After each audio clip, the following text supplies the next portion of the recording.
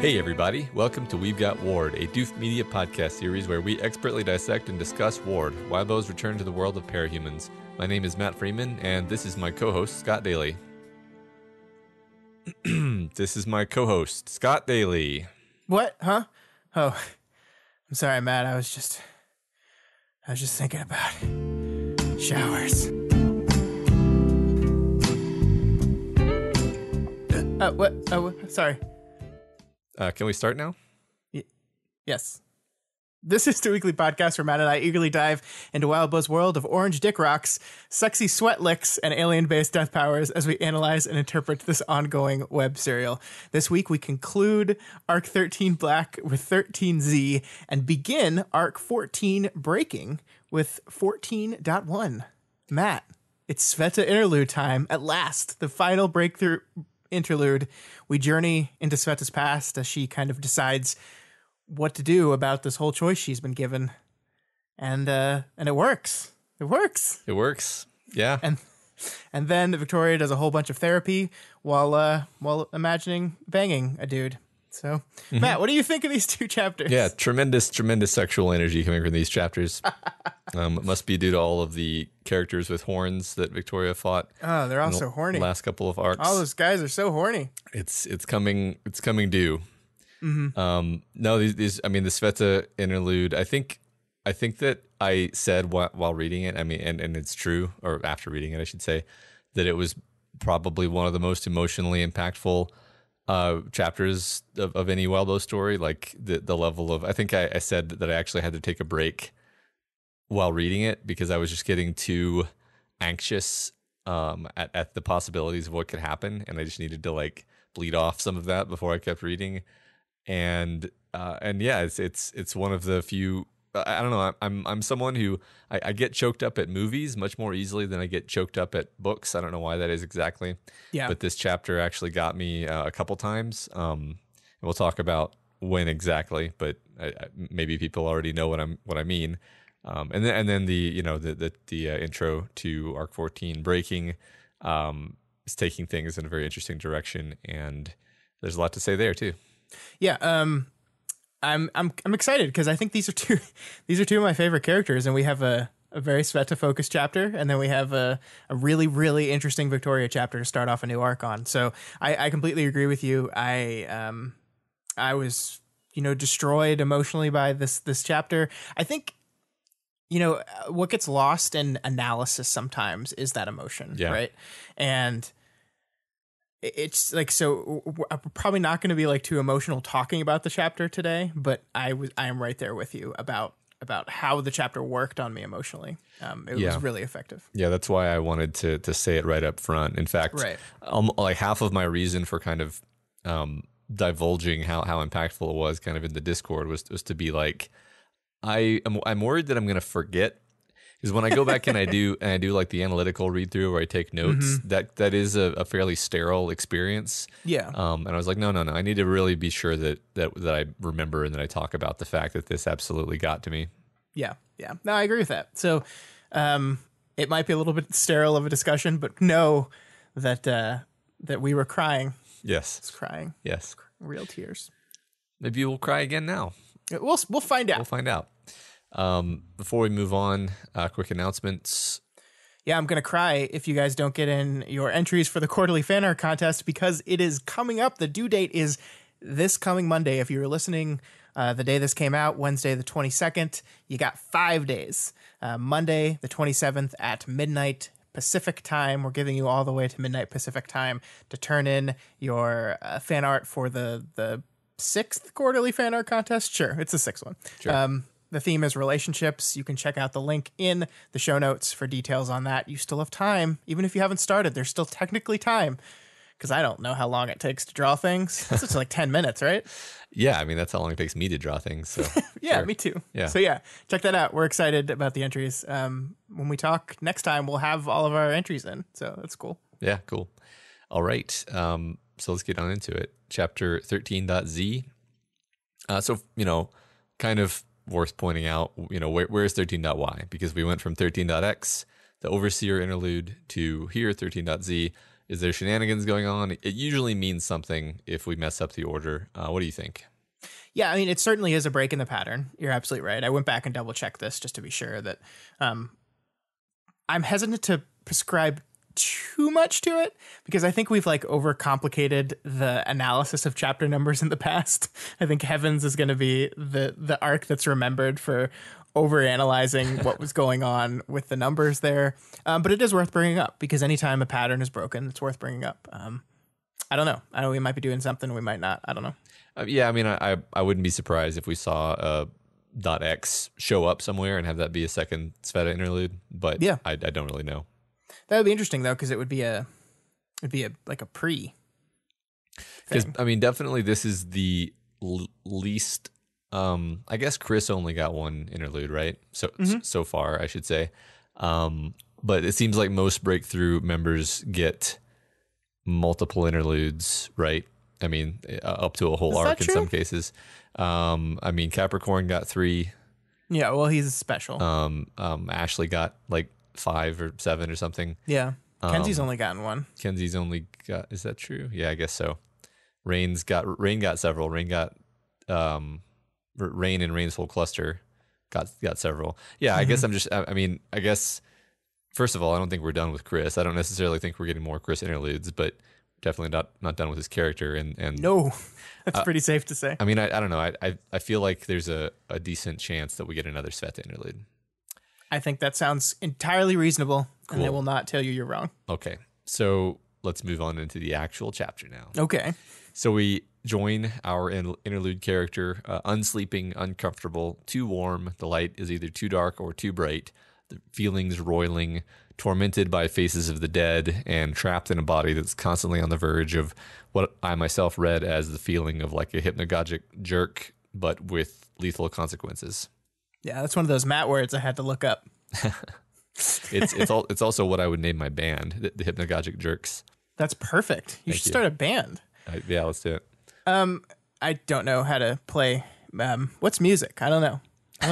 So maybe I'll be your manager. Okay. I think when you look at this chapter from a very high level, one of the big purposes of most of these 12,000 words is to get us into a place where we fully understand and accept the reasoning behind Sveta's choice here, right? Why she's in a place where she's going to say yes to risking her progress, risking betrayal by a monster, risking working with these people to make this choice. And you might not necessarily agree with the choice that is made, and I think we'll see that when we get to our discussion question at the end of the episode. But what the chapter wants to do, one of the goals of the chapter, is to make you understand it. And with that in mind, I think these opening paragraphs become some of the most important of the chapter. Their goal, if the whole chapter's goal is to get you into that mindset, these opening paragraphs have to do it quickly and fast and efficiently. And like, this is the first time we've been in Sveta's point of view, right? We've known the struggles that she's gone through. We've seen her from other people's angles. We've seen her from people that care greatly about her. But this is the first time we're seeing in her head. And we know objectively what it must be like to be her because of it's been described to us, because we've seen it through Victoria. But experiencing it through her eyes is something totally different.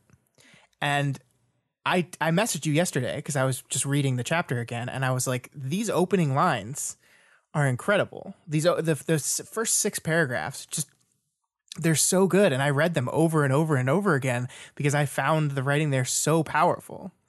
Yeah. No, it's awesome, and we've talked before about this idea that Sveta puts a brave face on everything. She has to be glasses half full because otherwise she'll just collapse. She'll crush the glass. Exactly. And here we're seeing, yep, I mean, basically that's right. Her kind of inner life is much worse than I think she lets on to anyone, even to Victoria. This idea that she constantly is like like she feels like she's about to lash out and something horrible is going to happen. Basically, she just always feels like something horrible could happen at any second. Yeah, yeah. And I love how the writing, not just the content of the writing, but the structure of the writing matches that. It's very frantic. Like it has long sentences in these first few paragraphs, but there's lots of commas in them. There's lots of kind of, it's just these ideas that are kind of rolling on top of each other at the same time. Like this sentence here: reflective, natural movements, each one prompting that surge of alarm, of tension, the desire to overcorrect and overreact, that feeling washed over her like a wave, overlapping, combining, contradicting. It's like these things, like there's just so many thoughts, so many emotions, so many things hitting all at once. The writing is kind of tenderly, and I love that about it. I really do.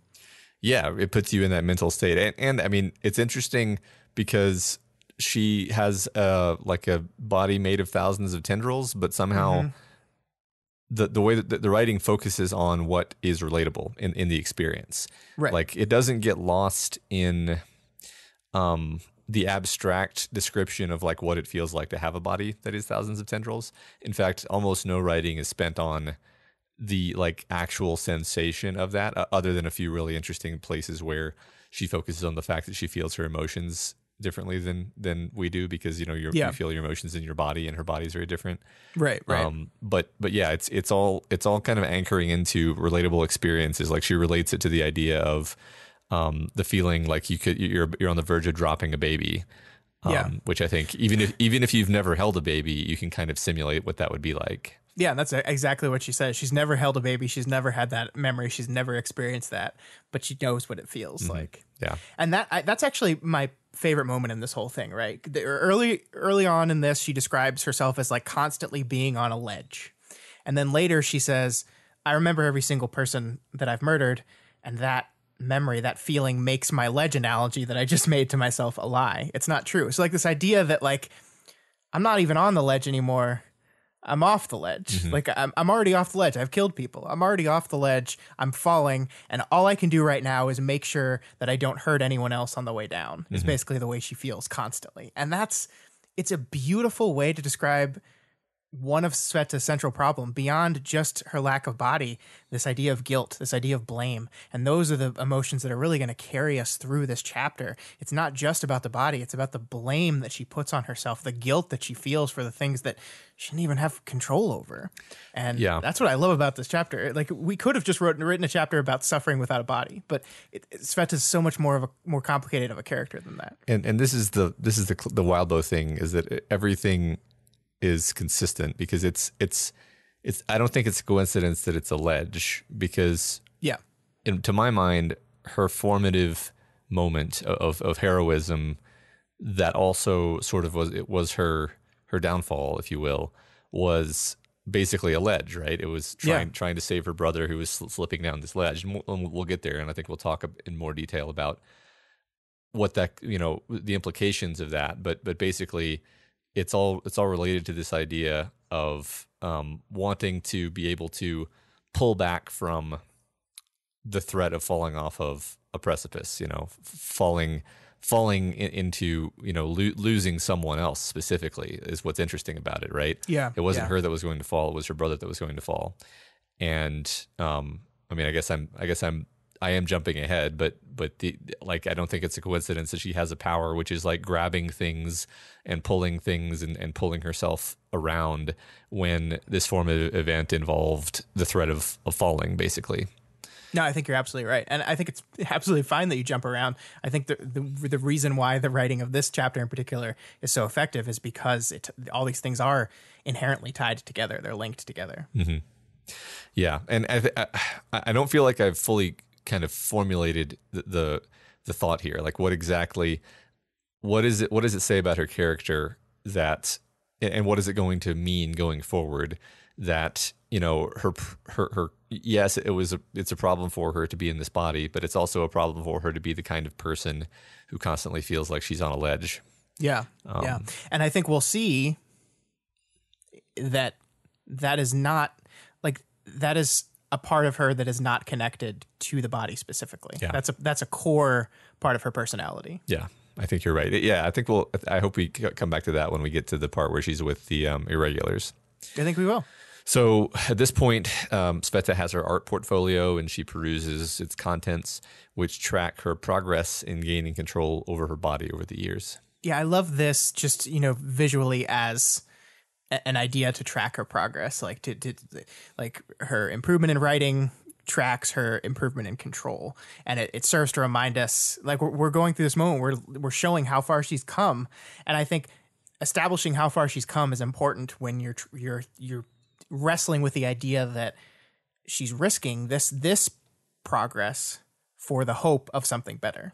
And I think that's important to make sure you understand that. If I had a complaint about it, like a really minor one, like I wish the link between the art and her progress, like I wish that wasn't as explicitly drawn as it was. Like the text basically comes out and says, yeah, this is what this means, right? But that's really minor, That's just me. Yeah, and I can absolutely see that complaint. I think I'm going to reply the same way that I've replied when it was about Victoria, which is that like these are very introspective characters. Yeah, you're right. And so to me, I'm just like, well, yeah, like they're entitled to their own kind of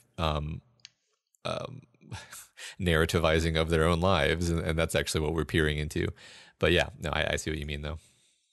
So Sveta is then joined in this office where she sequesters herself by Miss Yamada, who brings her some things from Victoria, priming us to be aware of how preoccupied Victoria is with Sveta's situation. Speaking of Victoria, it's clear that Victoria is definitely not over the hurt feelings from the diary incident. No, she is not. But the thing that I like about this is it's very clear she's still upset with Jessica. She's still not talking to Jessica directly. She's kind of avoiding her. But there is still a certain amount of respect there, right? Because she does send Jessica to Sveta with this idea that, like, I'm afraid that I'm influencing her to make this decision. I need someone that knows her, that can make sure that she's making the decision because of her. So there's a level of respect for her craft still, Yeah. I remember you talked last week about how you were kind of more hopeful that maybe this relationship between the two of them could be repaired. And this was a moment that made me think, oh yeah, maybe it could be. Maybe. Yeah. I mean, it definitely doesn't help that the reason Victoria is enlisting her is like, well, I couldn't disagree with her more about this topic. So right. She's the one I'm going to send in. That's true. But that's still, I think, there's a level of respect to that. I think that's there. But yeah, I think so. I mean, I still think that this relationship can be repaired, but there's a lot in these two chapters actually that kind of draws attention to ways that Victoria is not doing okay that have nothing to do with the wretch. Like, yes, like I feel like alternate dimension Victoria Dallin, who had never been wretched and all of that stuff had never happened, would still need therapy for the exact things that she's having trouble with in this chapter, Yeah, not this chapter, the next one, I mean. But yeah. I think there's something to that. And I like that idea generally because, we've talked many times throughout these books as powers are a metaphor for trauma. Like the stuff that they go through superpower wise is just a way to discuss the idea of the traumas people go through. But I love this idea that in the book, maybe as you work towards recovery, you kind of realize, oh, this wasn't all the powers. There's some underlying stuff going on here underneath the trauma-based powers that is completely separate from that. And I think actually Sveta is a perfect window to that. And what happens to Sveta in this chapter is a perfect window to that because her quote unquote main issue is solved by the end of it. So where we go with her from here is going to say a lot about that central idea, I think. Absolutely. I think that, Wildbow's done this several times where what's going on with the kind of focus character, the focus breakthrough character of the arc is reflecting through many other things in that chapter, including what's going on with Victoria at the time. And I think that this is absolutely the case, is that, Victoria got her wretch body fixed, but she still has a lot of residual trauma surrounding being the wretch. And she still has the original issues that led to her being a cape in the first place, because everybody who's a cape is kind of screwed up anyway. Yep. That's all under there. And I think we're going to see something similar with Sveta. Yeah. The ability in this book to take the side characters and smartly and elegantly attach their issues to the things that the protagonist is going through, I think cannot be understated. That's difficult to do, but it is happening in this book very often. Absolutely. So the pair then discuss Ernesto Ochoa, which I guess is kind of a window that the story is using to talk about blame. Sveta argues that blame can keep you going, and it provides flavor, like a flavor of anger that can get you through hard times. Jessica argues that it doesn't actually make those days better, and it mainly just stalls your progress. And then Sveta kind of segues into the can of worms that is Rain's whole situation. Yeah, and I love this entire argument. I think both of the sides of this argument are pretty fascinating.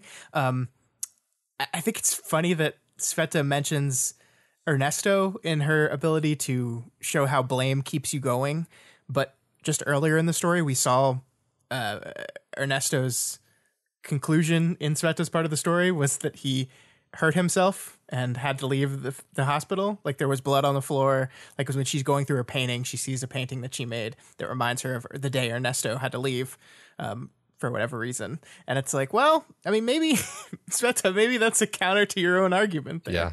Sounds like it didn't work out too well for Ernesto. Yeah. So yeah, like, he might have been surviving. He might have been making it through the days, but he certainly wasn't getting better. Yeah. I mean, I think that it's interesting. We've talked a bit about coping mechanisms on the show, and people have people were kind of getting on our case for talking about coping mechanisms in a negative light. And I think the truth that I would kind of stick by is there are good coping mechanisms and there are bad coping mechanisms. And yes. Blame is definitely a very seductive one. Blaming oneself, blaming other people, mainly blaming other people. Very seductive coping mechanism that kind of makes you feel a little bit better in the moment, or at least it kind of shields you from immediate negative emotions in the moment.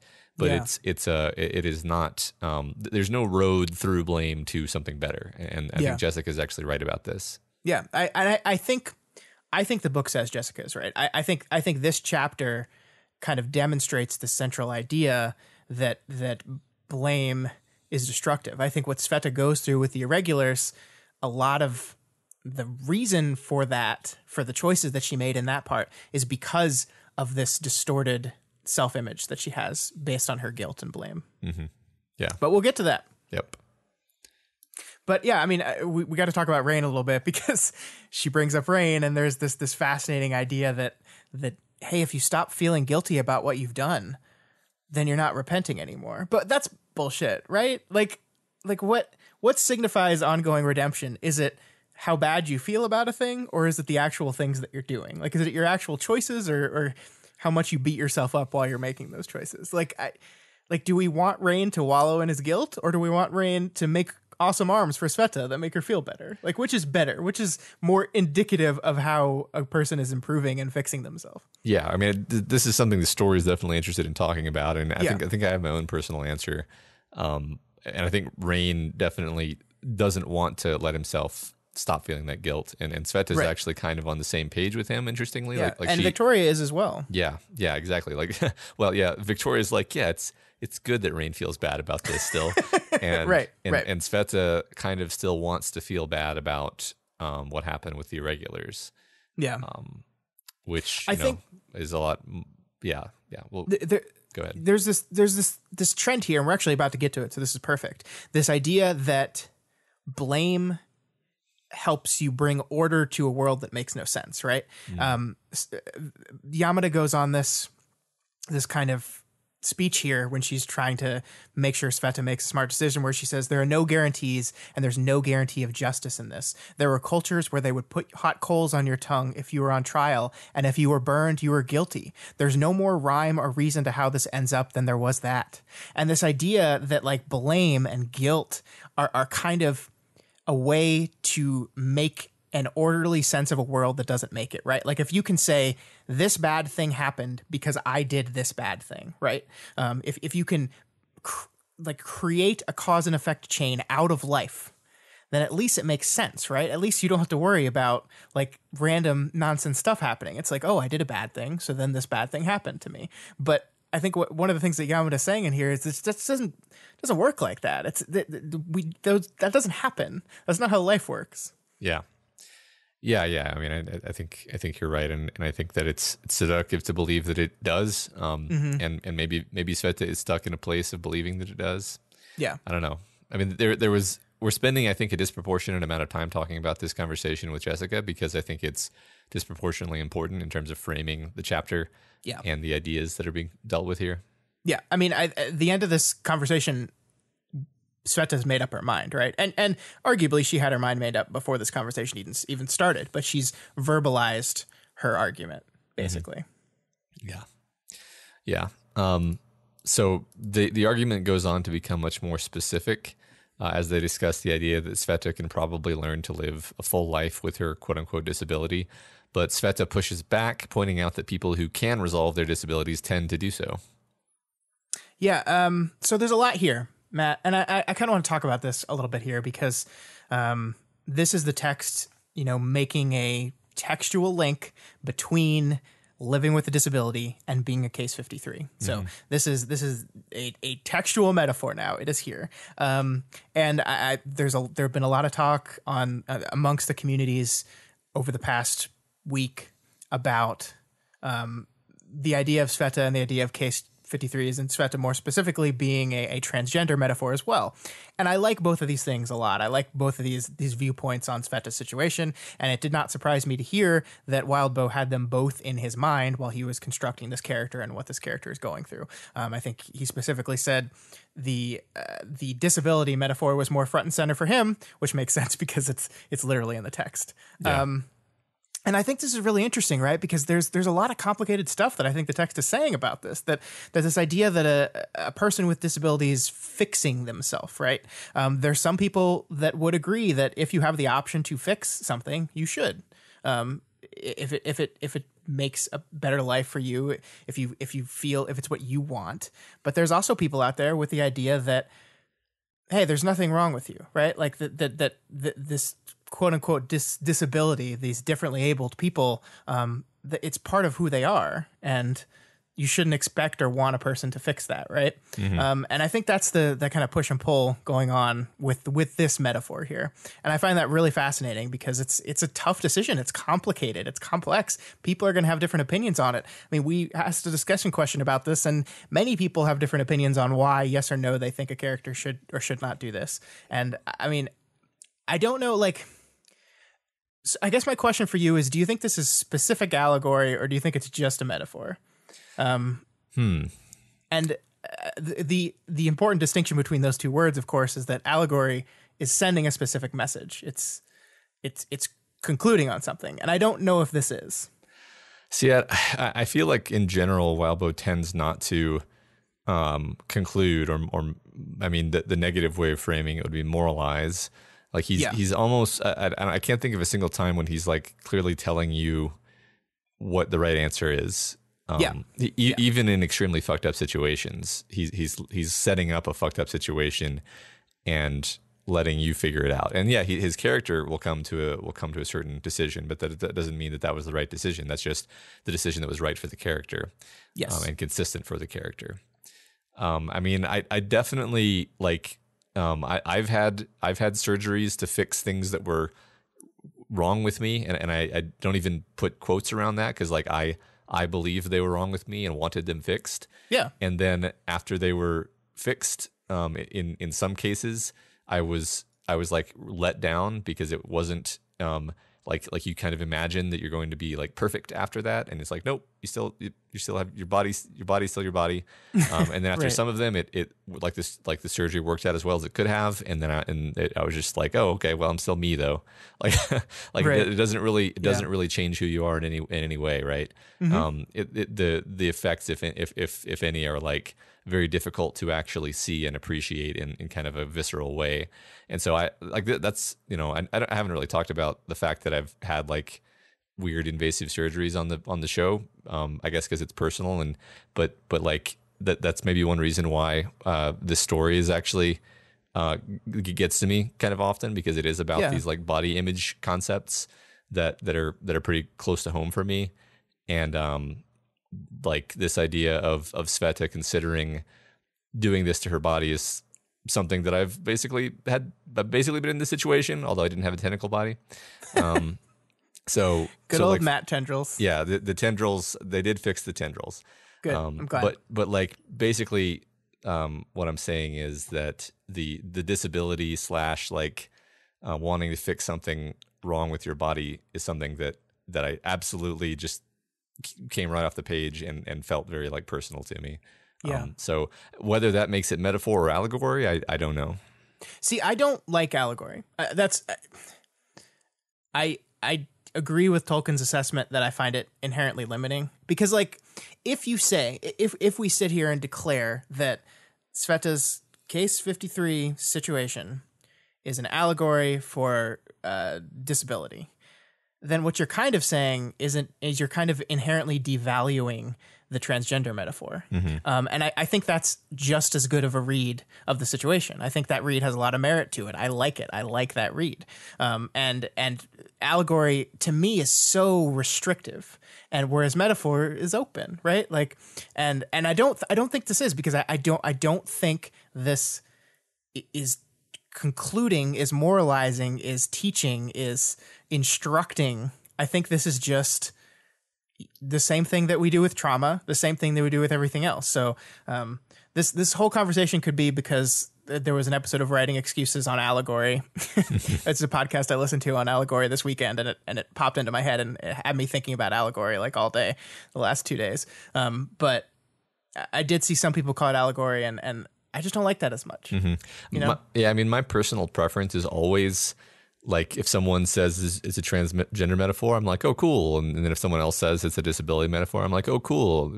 Right. Yes, right. Everything. I want to be like as broad as possible. Be like, yeah, it's a self-transformation metaphor. It doesn't even have to be physical. It can be beyond physical. It's a metaphor. It's a way of speaking about what it's like to live with something about yourself that you despise. And then the capacity to change it comes within your grasp. And what do you do? Yeah, I mean, you could take this outside of just physical transformation, right? Yeah, you could be more broad with it, and I think that's great, and I love that, and I love how that's one of the things I love about writing, and I just feel like pinning it down is just the opposite of that. Not that authorial intent doesn't matter; I think it does, but it's not the only thing that matters. Well, yeah, and I mean, I think just talking about how a piece of writing is affecting you is, it's completely valid and productive. Yeah, I agree. And you learn from it. Cool. And so to move on into the text, but I really think it's basically the same thing that we were just talking about just now. Is the text says, she touched the shadowy silhouette of the child on the page, and then Sveta says, I want to be her again. Ugh. And I think this is worth talking about because, like I was just saying, this is definitely impossible. Like, yeah, you can fix a lot of things. Medical technology is amazing in the real world, but what you can't ever do is go back to who you were before.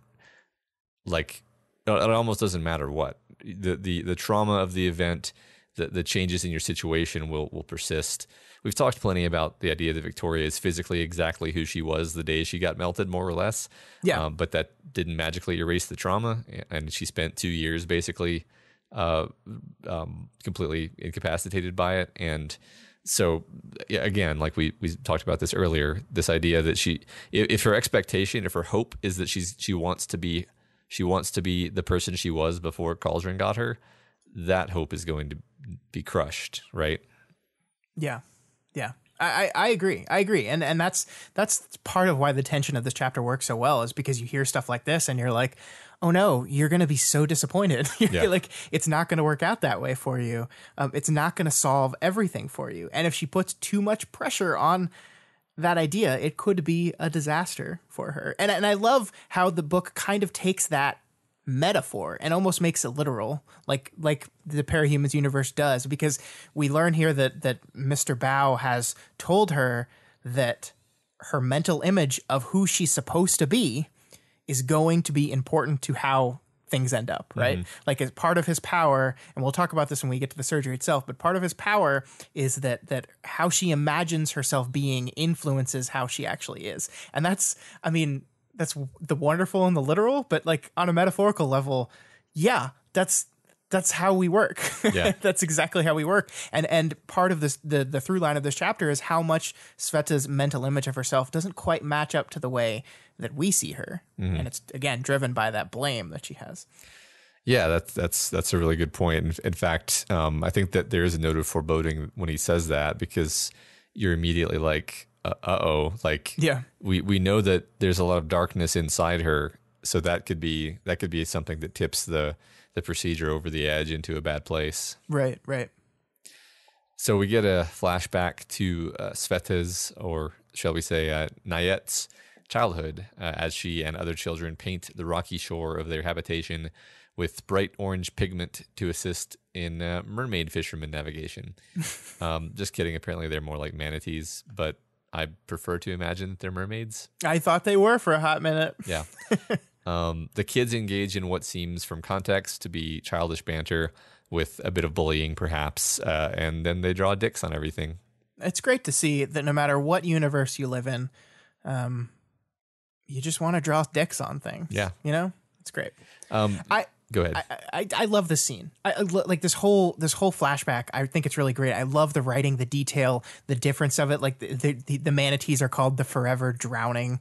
I love that Wildbow commits to this idea that the dialogue is going to be in another language, and therefore he has to have confidence that we're going to be able to follow what's going on, even though the dialogue is nonsense words to us. Yeah. And it works. It does. And it's this description of this idealistic, dangerous / beautiful life that these people lived.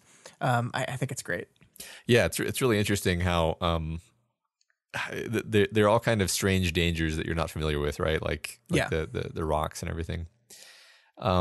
So eventually the needling banter drives the little brother into a precarious place on the rocks, and then he falls, becoming injured and stuck. Sveta then risks her life and takes on injuries herself in rescuing him. I think, like we were talking about earlier, we should talk here about the role that this little story of the backstory plays in Sveta's overall characterization and development, because here she steps up to save her brother. But was she kind of partly responsible for him needing to be saved in the first place? Was she kind of partaking in that bullying that drove him over there? And if so, does this echo or interact with her choice to not tell Weld what's going on later with the Irregulars? Yes. The quick answer to that question is I think it is supposed to echo. And I think this also echoes what we were talking about earlier with the idea of blame, with the idea of this really weird and frustrating thing that we do, and that Sveta specifically does here, is focus on the blame issue of it, right? Like, and this is before she was taken by Cauldron. This is before any of that. This is a core characteristic of her character. She goes out there, she saves him, she saves his life, pulls him up, and then her first thought is, well, is it my fault that he was there in the first place?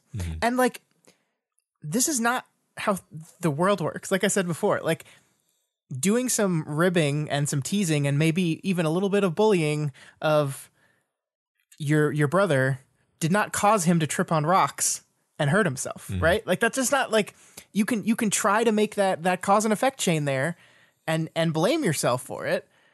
Or you could just realize that sometimes just random shit happens in the world, and all you can do in that moment is make a choice for what you're going to do about it. And she does. She saves him. She is a hero. There's another boy there with them. He's the big, strong guy.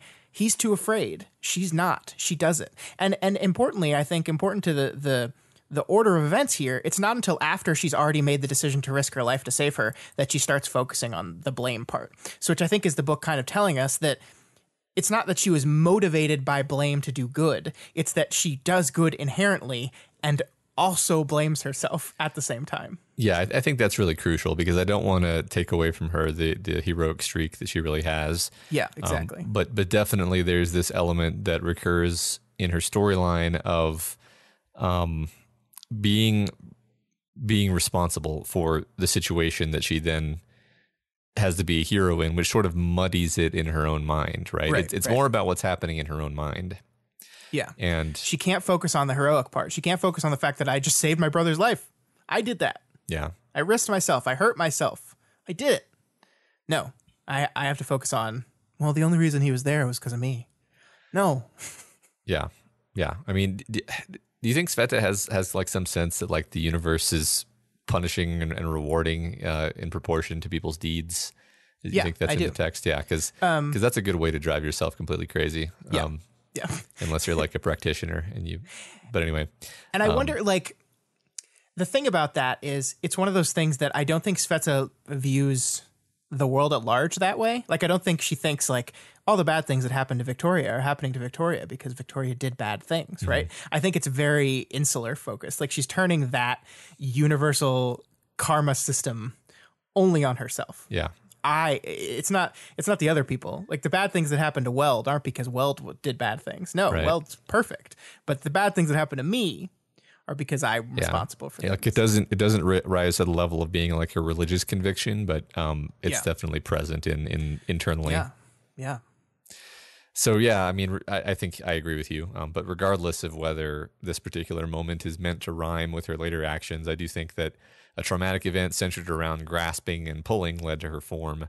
And maybe her brother's apparent transformation into like rocks was related to the fact that he was scraped up by rocks. Yeah, I mean, we see later it's like black rocks, right? Yeah. So like, yeah, I mean, I think that's great. And I made the link to the brother. I didn't in my head like transfer this idea of when she's like desperately trying to climb up and stretch and grab and pull as hard as she can to climb up these rocks while all of her limbs are getting sliced up.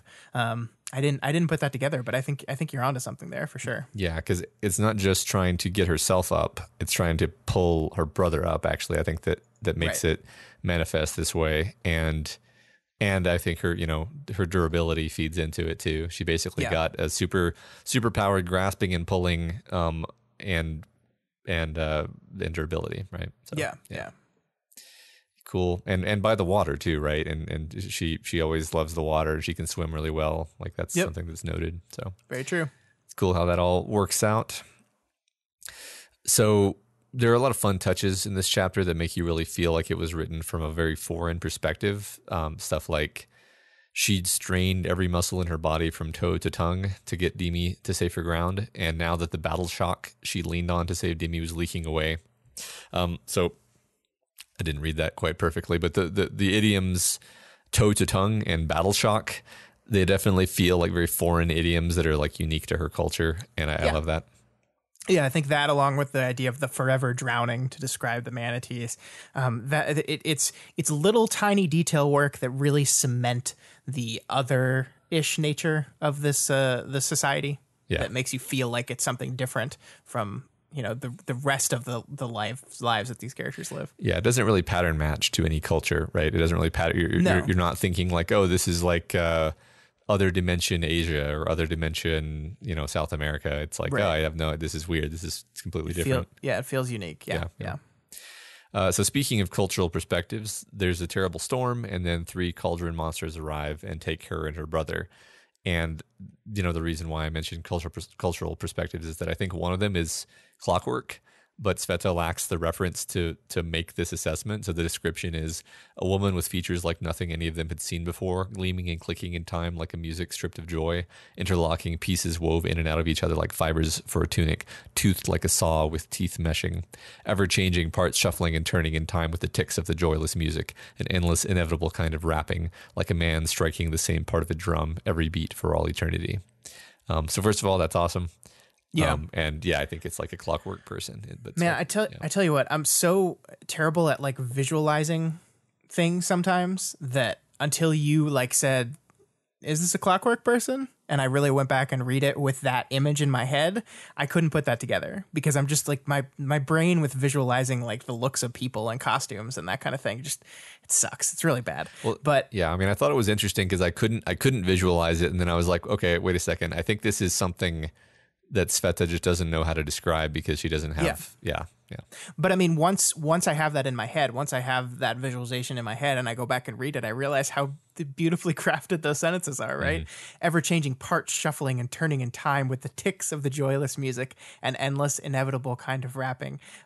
It's beautiful. It really is. It's such great writing. Yeah, well, I mean, and it sounds good to read out loud too. Like, I don't even know if I noticed that until I was reading it just now. And I was like, oh, that's got some really great assonance and and stuff going on. I mean, there. it's so like sometimes like it's so hard to be conscious of that while you're writing because you're not writing for reading aloud, but there is a certain meter to it kind of that fits what the description of the clockwork is. I think that's great. Totally. And I love the description of these three guys. Sveta calls them the three deaths, right? There's the bludgeoning death, the prowling death, and then this clockwork lady is the transformative death. And those are such evocative labels as well. Like, I don't think we know who any of these Cauldron capes are. Correct me if I'm wrong, but I don't think we know who they are. I don't recognize them, I don't think. But we know the company that sent them. We know the tilted cup etched in black is how she describes the Cauldron logo, which is just perfect. And we know why they're here. They know they're here to take the sick, dying children away and turn them into monsters. And so this label of death, you know, really cements that mood of them being here. And I love it. Yeah, me too. Can we fuck Cauldron? Like so much. Like they come and they're like, oh, well, your children are dying and they're sick because there's the worst storm you've ever seen and people were injured already. We could, well, they'll live if they come with us. Yeah. Or you can bring them antibiotics, assholes. Yeah. Fuck Cauldron. No, man. That prime directive. Yeah, totally. For the greater good, right? Yeah. It would see the prime directive is totally evil, and this absolutely proves it, right? Yeah, I think so. I think if someone's dying and you say, no, I can't give you life-saving technology because I'll take your children and they may live. Yeah. So then we cut back right where we left off from Sveta and Jessica's discussion. Jessica manages to be super foreboding. And I don't know, like Jessica definitely has a very specific point of view on all this stuff, but I don't know if she's really helping here. Maybe I'm wrong. Yeah. I don't know. Like I said, I think Sveta had already made up her mind before Sveta walked through the door. And I don't think Jessica's role in the story here is to change her mind. But I do think sometimes it's just good to, make your points and have those points challenged a little bit. Sometimes it's good to just say, here's why I'm doing this. And then having a person say, well, is that really good? That's why I wish you could just tell me I'm wrong sometimes. So like my points are challenged, but I do think Jessica didn't mean to be foreboding here. Like I certainly didn't think she said, I'll reach out to you and I'll help you no matter what, to mean, oh, this is definitely going to fucking fail. Right. I think she honestly thinks that the surgery is not a risk worth taking. I think that's what she believes. And I think that might be subtly informing how she's talking about this, how she's saying, I'm here for you, how she's leaving the conversation. But I think I'm here for you, no matter how it goes, is something that a supportive person would say to most people before surgery, right? I don't know. Maybe not. Yeah. I do think it's interesting that the next thing that happens is she asks Jessica for some blood to be part of the procedure, and Jessica's like, nah, but I'm totally here for you. Yeah. It's like, okay, are you really here for me? Because I can understand not wanting to give the blood, but is it a little bit disingenuous to say that you're here for someone if you're then like, oh, not that way though? I don't know. I feel like I'm being unfair even as I say that, but I don't know. It's complicated. It is. To me, the blood is a perfect symbolic representation of I do not support this decision, right? It's because like I'm here for you. I love you. I'm going to be here for you for no matter what. I don't agree with what you're doing, and therefore I can't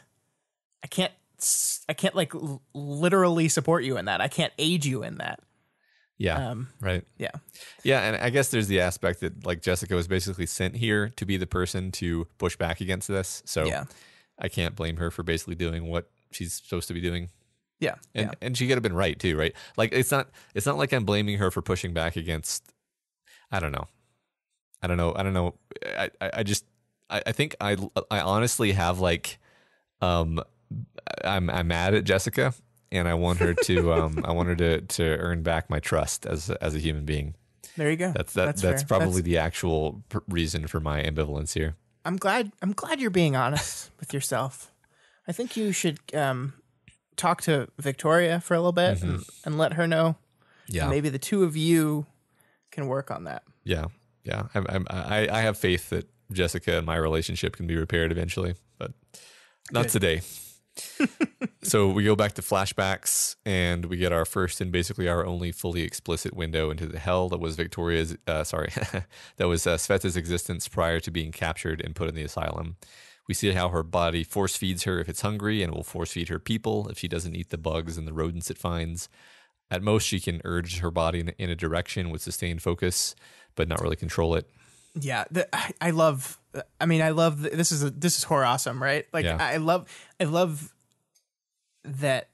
It's horrifying. Like this idea that like you can't kill yourself, like you can't starve yourself, like your body won't allow it.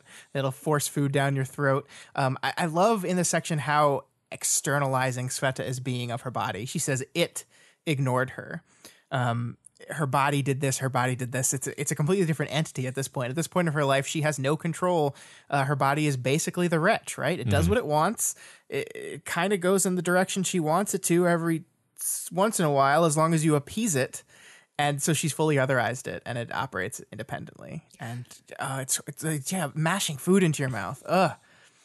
Yeah, it's a great catch that she calls it, it. I don't think I caught that. Yeah. Yeah. I love this one line in particular where she's thinking about the memories of the time before. And she says, that was stability, to dream of things lost and to live to avoid more loss. So even in this early part of her journey in this new form, we're kind of seeing how blame becomes a stabilizing factor for her, right? She's thinking about the past. She's thinking about what she's lost.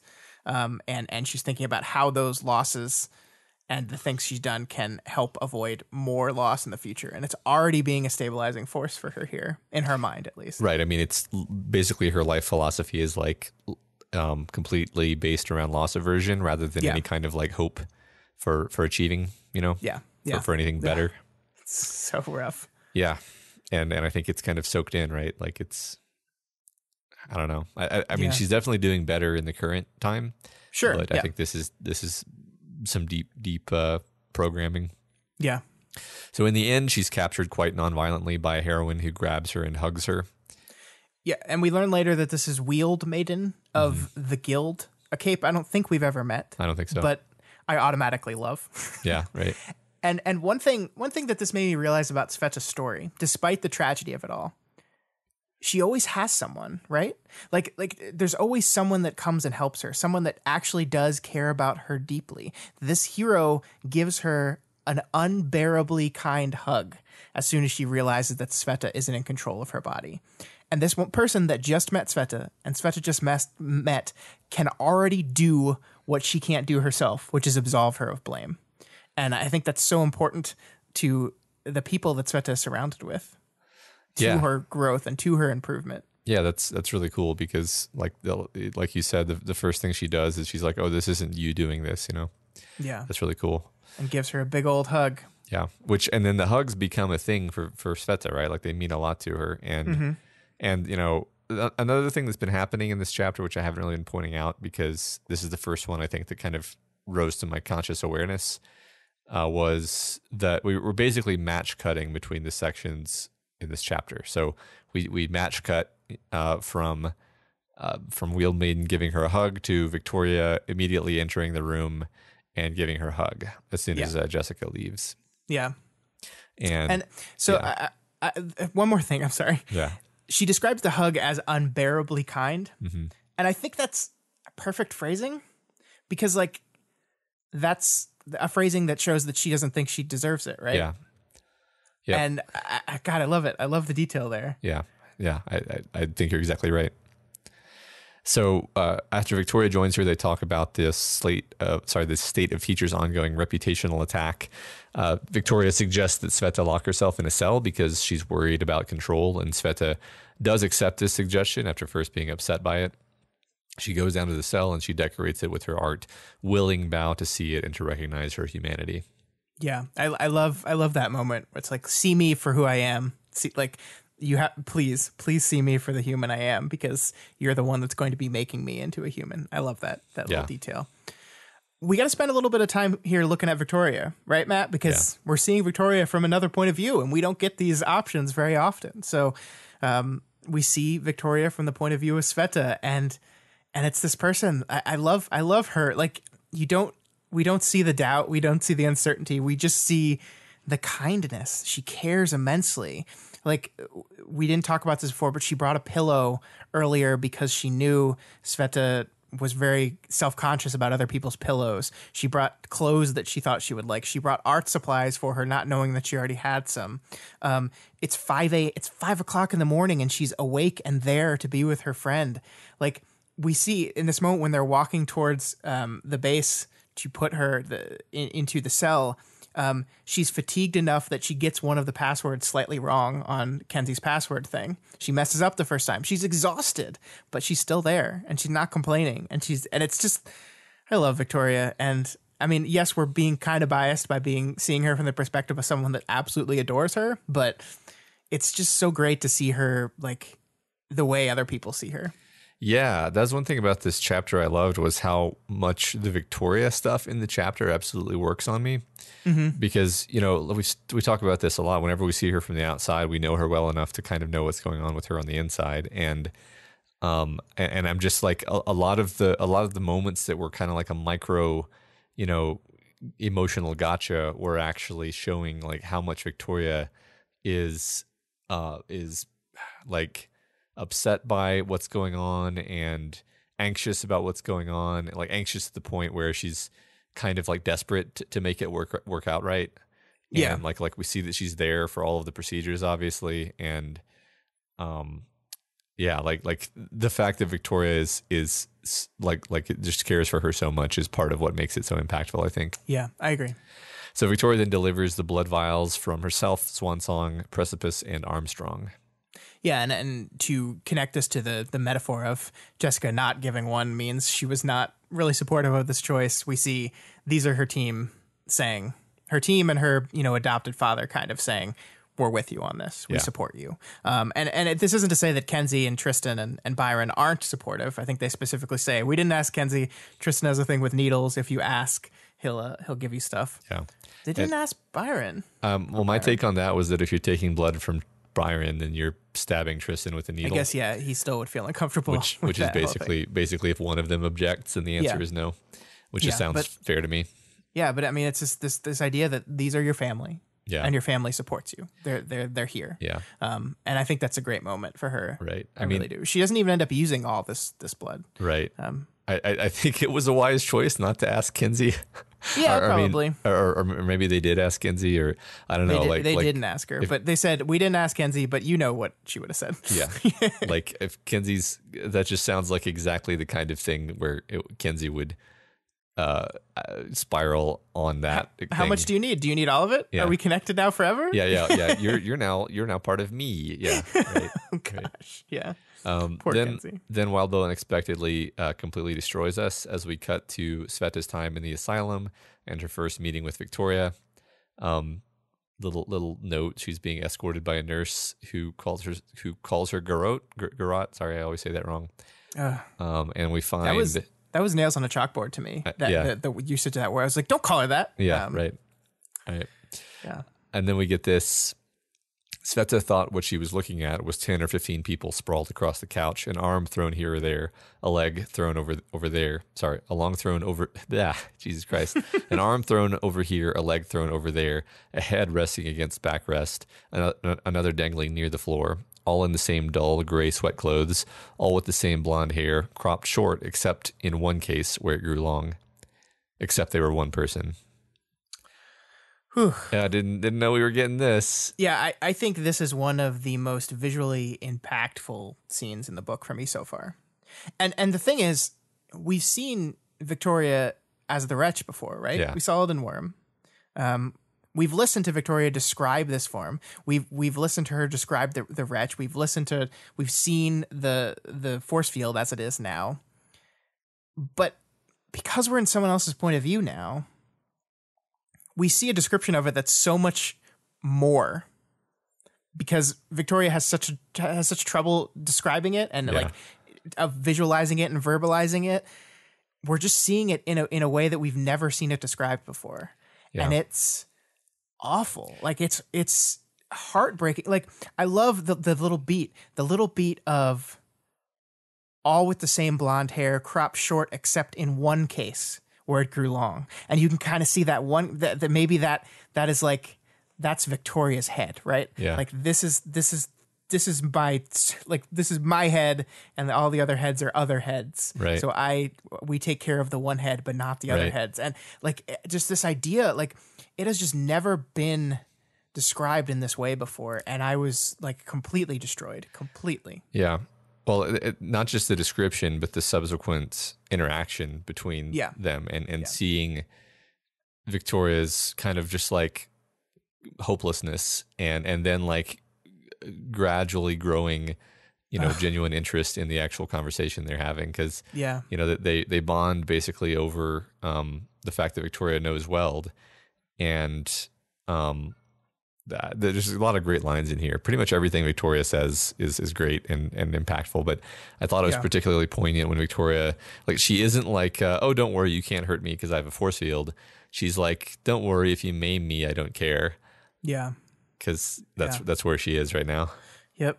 I have another head. If you rip off one of my heads, I have another. If you rip off one of my arms, I have another. Yeah. And as much as that is depressing and horrifying, and the description is depressing and horrifying, this conversation between them is the most heartwarming stuff in the world. This is when I shed a tear in this chapter. I think this is beautiful.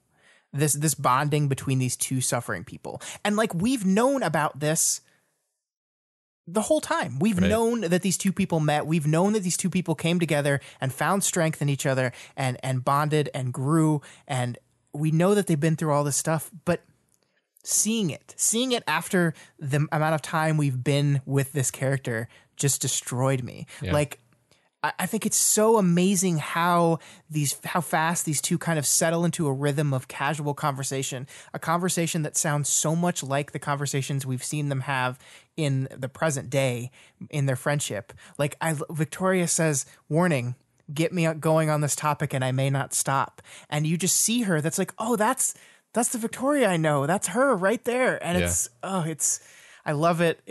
I love everything about it. I really do. Yeah, I like involuntarily remembered when they meet at the beginning of this story, and you see Sveta's reaction to her having her body, and I was like, and like that was my like looking up, blinking moment, Yeah.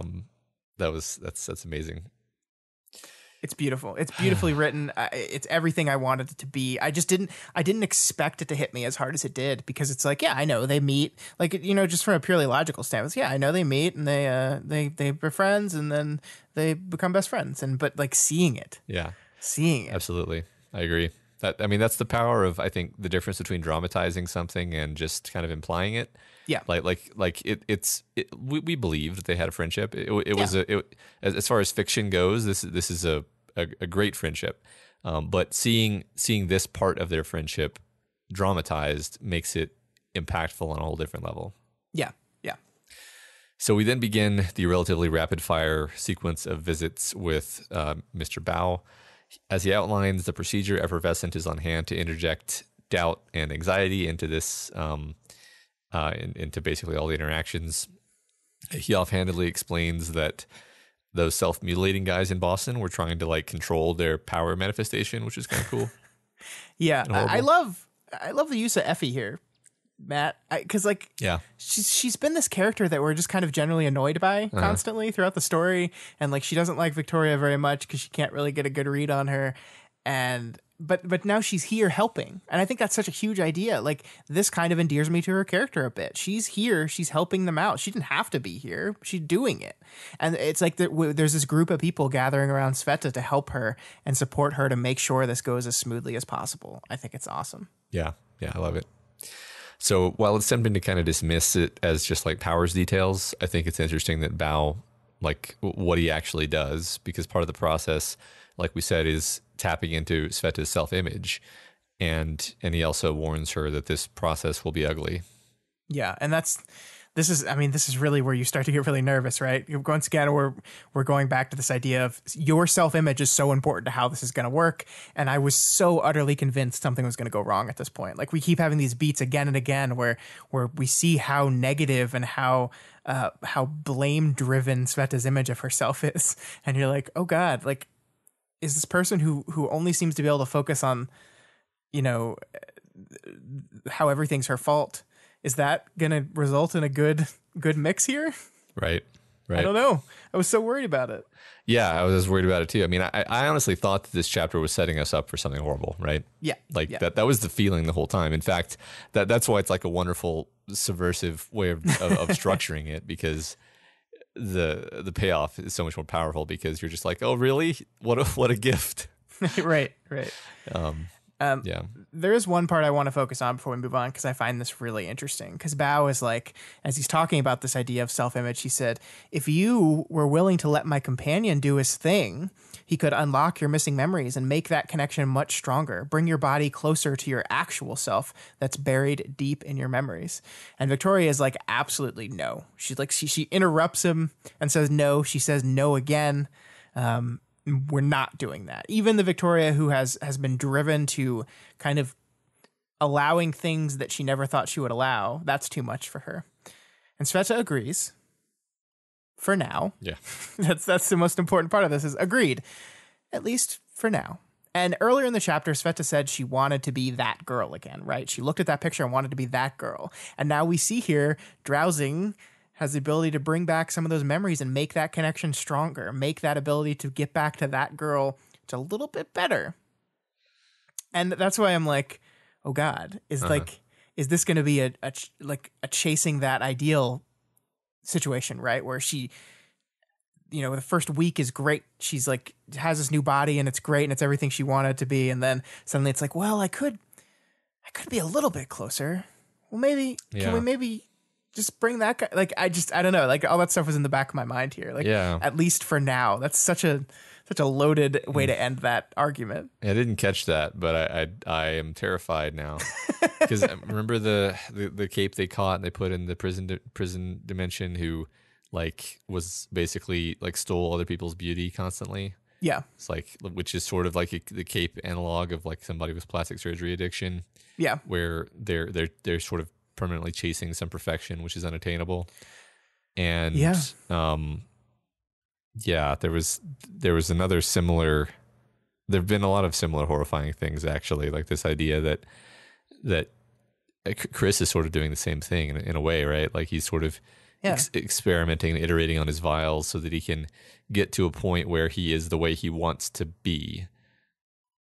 For good. Like he wants to not be what he is, and that's like, okay, well, I don't know if that ever ends, right?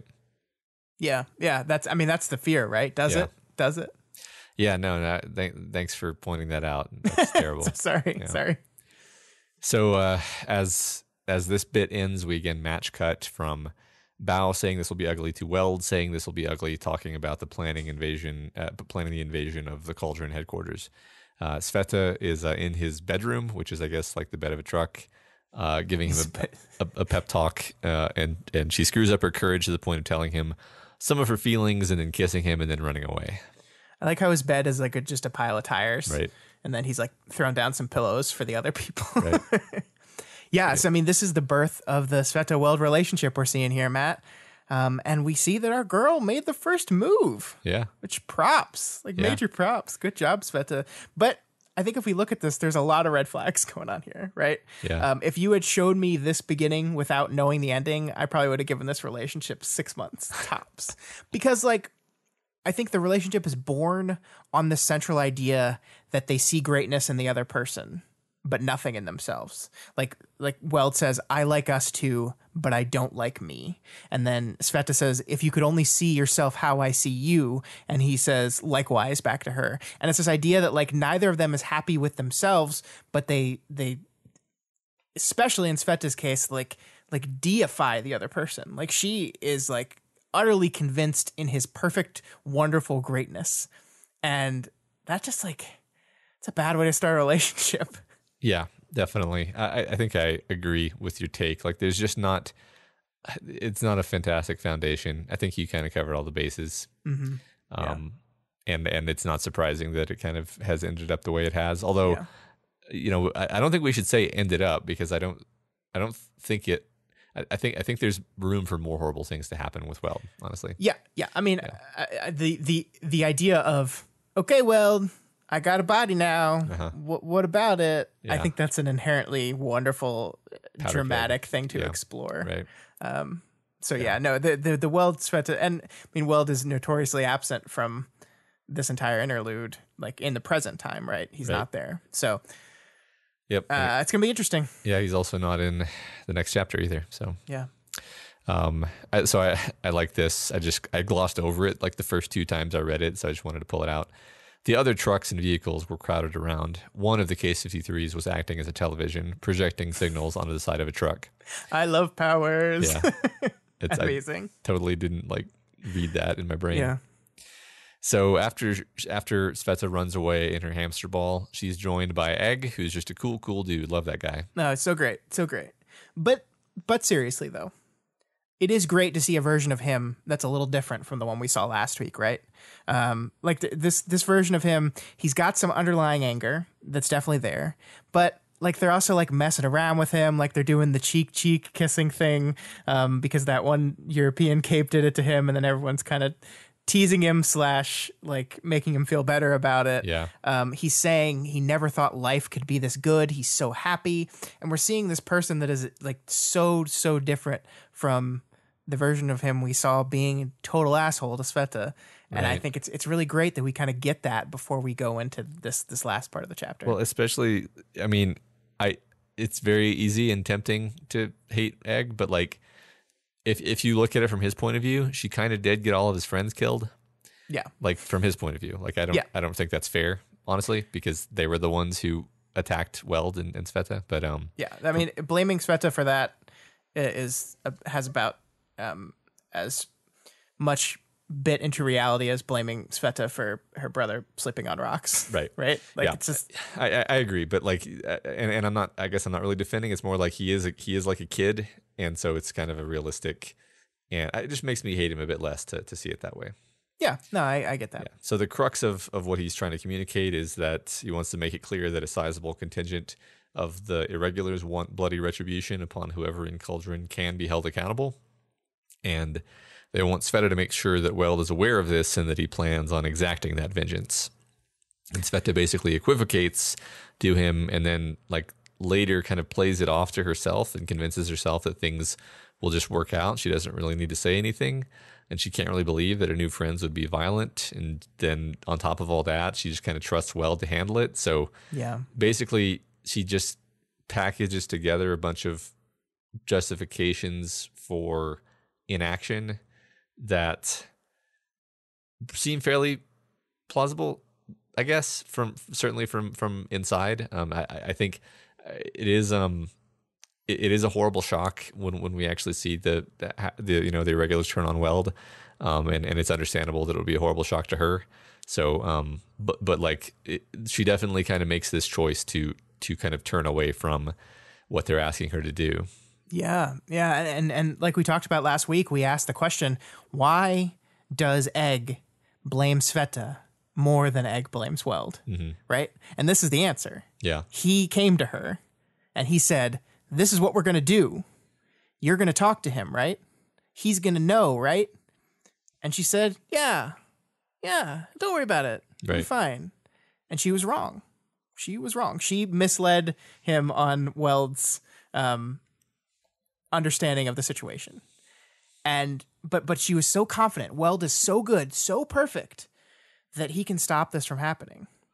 And she's wrong about that too. And I love that line. She was bloodier than all of them put together, and he changed her. Mm-hmm. Because this shows how her negative, blame-filled self-image is influencing how she treats things. Mm-hmm. I am the worst. I am worse than all these people. And look, he made me good. And that's not the truth. We know that's not the truth. Sveta was good. Sveta always was good. Yeah. The core of her personality is a good person. He didn't do that to her. She did it. Right. Because of that, he puts that she takes that away from herself. She doesn't give herself credit for that. She gives to someone else, and she's wrong. And it's not that Weld's a bad person. I'm not saying Weld's a bad person. He's a guy that's trying his best in this whole thing, but she was wrong, and it's because of she can't get past this view of herself that she makes that error. Yeah. I think there's a lot to the, speaking of their, of that discussion we just saw them have. And he's basically saying, I don't really feel like a good leader. Yeah. And instead of saying, why don't you tell me more about that? Well, why don't we talk about the idea? Why don't we work on it? Yeah. She says, no, you are. You're the best leader. You're the best at everything. Yeah, you're the best at everything. And it's what it actually is a complete lack of communication. She feels like she's being supportive, and in fact, he's just not being heard in his concerns. And in fact, he's right, because maybe he's like clued into the fact that his team isn't all on the same page here. Yeah, and I think that's where that conversation is, that he feels like there's a disconnect here. Yeah. And yeah, you're absolutely right. He is correct in that. He's right. And she tells him, no. She tells Egg, no. And she doesn't mean to do it. It's not like she's like consciously trying to manipulate these people. It's just because it's just like it's so mixed up in her sense of blame, right? Yeah, totally. Cool. So as this chapter ends, it says the only trace of the conversation with Egg was a lingering feeling of something left unresolved, a deadline missed. Yep. Oops. Yep. So then we cut back to Sveta's transformation in progress with some fantastic body horror. Like this moment. The blister expanded, then unfurled, unzipped. 100 pounds of flesh became 100 pounds of pencil-thin tendril. Tendrils reached out and seized Mr. Bao. He's panicking, Effervescent reported, an almost ludicrous comment given the scene. Thanks, Effie. Yeah. Already Sveta was screaming in warning and alarm, her every instinct failing her. Victoria kicked in the glass door to the lab, her backup following her in. Just awesome. Well, and it's playing into the thing that I was convinced was going to happen, right? Now Bao's going to be dead. She killed him. He made it worse, and then she killed him, and now it's all as bad as it could possibly be. Yeah. Do you think, maybe I'm reading too much into this, do you think this is like Sveta Shard fighting back against the change? Like, does Sveta Shard want her to be Tendril Lady still? I don't know. I have no idea. I haven't thought about that at all. Okay. But we'll think about it and get back to me. The powers definitely find a way, though. So they do. Yeah. So we cut briefly back to the bloody aftermath of the Irregulars' attack on Cauldron, with Sveta recognizing the similarities between Victoria's body and the form of Eden. Yeah, which I don't know if that's something. Did the book ever make that distinction, or is that just something that's been talked about amongst the fans for years? I think that's probably it. I think that's just been a fan thing, and now we finally have a character in this context where it makes sense for her to make that connection. Yeah. And I mean, I don't know if we ever know if it actually means anything, or if it will mean anything in the story. Like, I think there's some kind of suggestion that Amy may have like shards, shard memories or what have you. Like she's basically doing the same thing that Eden was doing when she was experimenting with her form, and that's why it looks the same. But how that could tie into the story going forward? Does it mean anything else? Yeah. I mean, it seems interesting that we specifically make that textual right now. Yeah. So maybe it will. I don't know. Yeah. And then this bit ends with Sveta thinking if there was one last thing to do, she would do what her hero would do, and she would help however she could. I love that, because again, the core of Sveta is heroic, but I also she has to frame it in it's Weld, right? Yeah. It's such a she glorifies him so much. It's like you're a hero, without Weld, your heroism isn't based on Weld, Sveta. I mean, he's great. I know, I'm glad he helped you, and I'm glad he's so great, but yeah, it's an interesting thing that the story is doing here, where I don't think it's uniformly harmful to have a hero, to have an idol, a personal mentor, someone you look up to.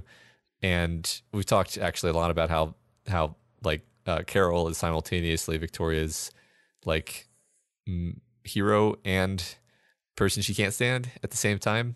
which is cool.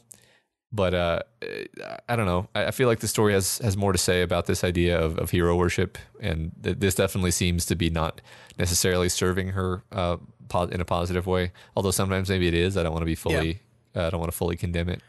I mean, I think there is definitely a truth to the fact that her relationship with Weld and Weld's guidance have helped her in tangible ways. I don't want to take away from that, but I just think it's interesting that, like, in any given moment we see here that she's pushing off her goodness on someone else. Like, the reason I'm this way is not because of me; it is because someone else. And that's what I don't want to see. I want to let her take credit for herself a little bit. Yeah, I agree. So we then return to a later point in the surgery, Sveta's body having been mostly crafted, and we see her power manifest as an ability to split her arms into ribbons. And as the chapter ends, the text says, "Then, tears welling in her eyes, she allowed herself to relax, to let down her guard and be vulnerable in a way she hadn't done for Weld around anyone in all the years she could remember existing, in all the vague years of her childhood she dreamed of. Nobody died as a consequence." That's such a wonderful end to a wonderful chapter. Yeah. It's earned, it's emotionally impactful, it's powerful, it's kind of subversive. You don't expect things to just work. Yeah. And look, here's the thing. There are going to be consequences to this. I mean, not only is it a story, it's a Wild Bow story. Right. There will be consequences, whether it's going to be personal consequences, whether it's going to be this failing or Sveta not getting what she wanted here, or realizing that she's got other problems besides just her body, whether it's the rest of the Case 53s out there who hate her, see this as an even more betrayal than they already did. We've got these open questions of how Weld will react. We've got these open questions about, like we said, Mr. Drowsing. There's all these open things about this, but in this moment right now, we're happy. Yeah. And as we'll discuss in the next chapter, sometimes you got to take the win. Yeah. Right. We're happy because it's almost a best case scenario. Like it looks, it's looking like she's going to get a fully functional, human looking body, and her power found a way to manifest in a way that's still very strong. And it's like, oh, wow. Like there's no horrible catch here. Yeah. At least at this point. Right. Yeah. So. Yeah. It's great. And in the midst of a very, very black arc, seems like some dawn is breaking. Ah, yeah. Interesting. So Black, probably one of my favorite arcs ever. Yeah. Not even probably for me. Unquestionably, this is the best arc of the story. I loved everything about it. I loved where it went. I loved where I didn't even know it was going to go. I mean, we did a freaking detective story in the middle of this story, and it worked. It worked really well, and we looped it back to this idea that we land the arc on Sveta, and it's so good. It's so good. Yeah, right. I mean, basically, most of this arc was me trying to do my typical summaries and just being like, I can't do this the proper way. I'm just going to have to skip over things. I'm going to have to skip over big chunks of things that I have thoughts about and that we could talk about. But there's just so much density to what's going on. There's so much implication of what's going on behind the eyes of the characters who are speaking, but we don't necessarily have, enough information to make a firm conclusion. So we just have to kind of, I don't know. I love that arc so much. Yeah, I mean, so we came off of Heavens, and Heavens was an arc with a lot of interludes, and I was very excited to go back to a normal arc with a normal amount of interludes because it meant that the chapters might not be as dense, and that didn't happen. Yeah. So yeah, I mean, I think it's fantastic. It's fantastic writing. It's complex. It's challenging. It is emotional. It is doing everything. I think it succeeds at everything it's trying to do. Everything. Yeah. And it's moving us into a new phase of the story that I'm very interested in where we're going and what we're going to do. And I have no idea how far into the story we are, but it is definitely a migration to a different part of the story. And I can't wait. Yeah, me too. And as an example of that, we talked about this one chapter for an hour and 20 minutes. So There you go. Wow. I mean, we've been wanting to talk. We've been waiting for Sveta forever. So We have. So let's move into this next arc, 14, Breaking, Chapter 1. And we start out with Victoria being ambushed by Darnell as she does her physical therapy. She passively notes that Darnell either looks like a movie dad or like a calculating mastermind. Those are two very different types of people, Matt. Do you think Victoria assumes like he's putting on an affect here in some ways? Like the friendly dad is like, is he playing his own version of good cop, bad cop with his patients? You know, I mean, my honest read is that like he's just a complicated person where he's trying to be nice and sympathetic most of the time. And then every once in a while, like has to put on his psychologist hat and like think around the person and try to like outmaneuver them basically. And then he looks like a calculating mastermind when he does that. So that's fair. I don't read any sinister motives into Darnell. So no, I don't either. And by the end of this chapter, I really love him. So yeah. I've been pretty mixed on him up until this point, but I really like him. So yeah. So I mean, basically, we're beginning this arc with Victoria, you know, touching base with herself, and that's kind of how these arcs have been starting recently. So you know, for example, she's doing her PT. She returns her attention to her workout partner Ethan, who is drilling her. Drilling sparring techniques with her. Are you gonna do that all arc? No, I just had to get it out of my system. Okay. I mean, there might be a few more, not gonna lie. Okay, good, because I am. So I almost completely glossed over this thing where Ethan is pushing her to attack without thinking, and she's in a very Victoria fashion, pausing to process his instructions before executing. And there's a specific exchange where he says, "I want you to do it instinctively while fighting better." And this is kind of deep because to my mind, like all behavior change arises from doing a thing slowly and deliberately until it becomes automatic and instinctive. And so it's just this interesting kind of clash between their two kind of philosophies here. Yeah, and I hadn't thought of that, but you brought it out and it kind of informed my view on this whole chapter. Because I think we're in a new arc now. Remember, this is chapter 1 of a new arc. The story is shifting, and we're kind of setting up and defining our themes of the arc. And I like that as one of them. Victoria hit a low point last arc, but the success with Sveta's surgery has, it seems, made things better. And she might be moving into a different phase of her recovery, possibly a bit, maybe. And part of that is pushing herself to new experiences and to allow herself to do new things. And maybe this idea of learning to take her scholarly, you know, book nerdy person and channel that into instinctive behavior will help her in that path. Mm-hmm. Yeah, that's interesting. I definitely think we're framing the philosophical, you know, battleground for the story here. For the arc. So speaking of high-minded philosophy, Victoria gets a glimpse of Ethan's tummy, and then she mind shower PG-13's him. But like being able to do that really means a lot to her. Even like to just barely dip into a basically healthy fantasy is like a thing that she almost like grasps onto and kind of refuses to leave.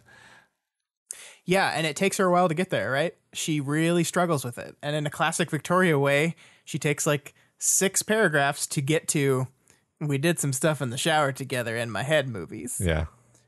But I love it. Like, I really love that not only that she's able to get here, and then she gives herself credit for getting there, even if her victory is just a little, woo, I did it. I think it's so great. And going back to what you just talked about with the fighting moves, she's not at a point where she can just go and act on instinct, right? She has to, this is dangerous, triggering, dark territory she's in, and she needs to be careful, and she needs to reason through her mind's process around this. But maybe, just like Ethan is teaching her to act a little bit more on instinct in her fighting, maybe he can teach her to act a little more instinctually on this, if you know what I mean. I mean, they should fuck. Totally. That's what they should do. They should, yeah. So her physio gets mad at her for not attending her sessions, says that doing the homework diligently does not make up for it because the homework needs to be adjusted to track with her progress. And in fact, doing the homework blindly, maybe hurting her. I love this because like Victoria is such a good student, right? She's the student that does every single bit of homework you assign to her, but like the one that if you ask her to like come to you in class and talk to you, she won't ever do that. Yeah.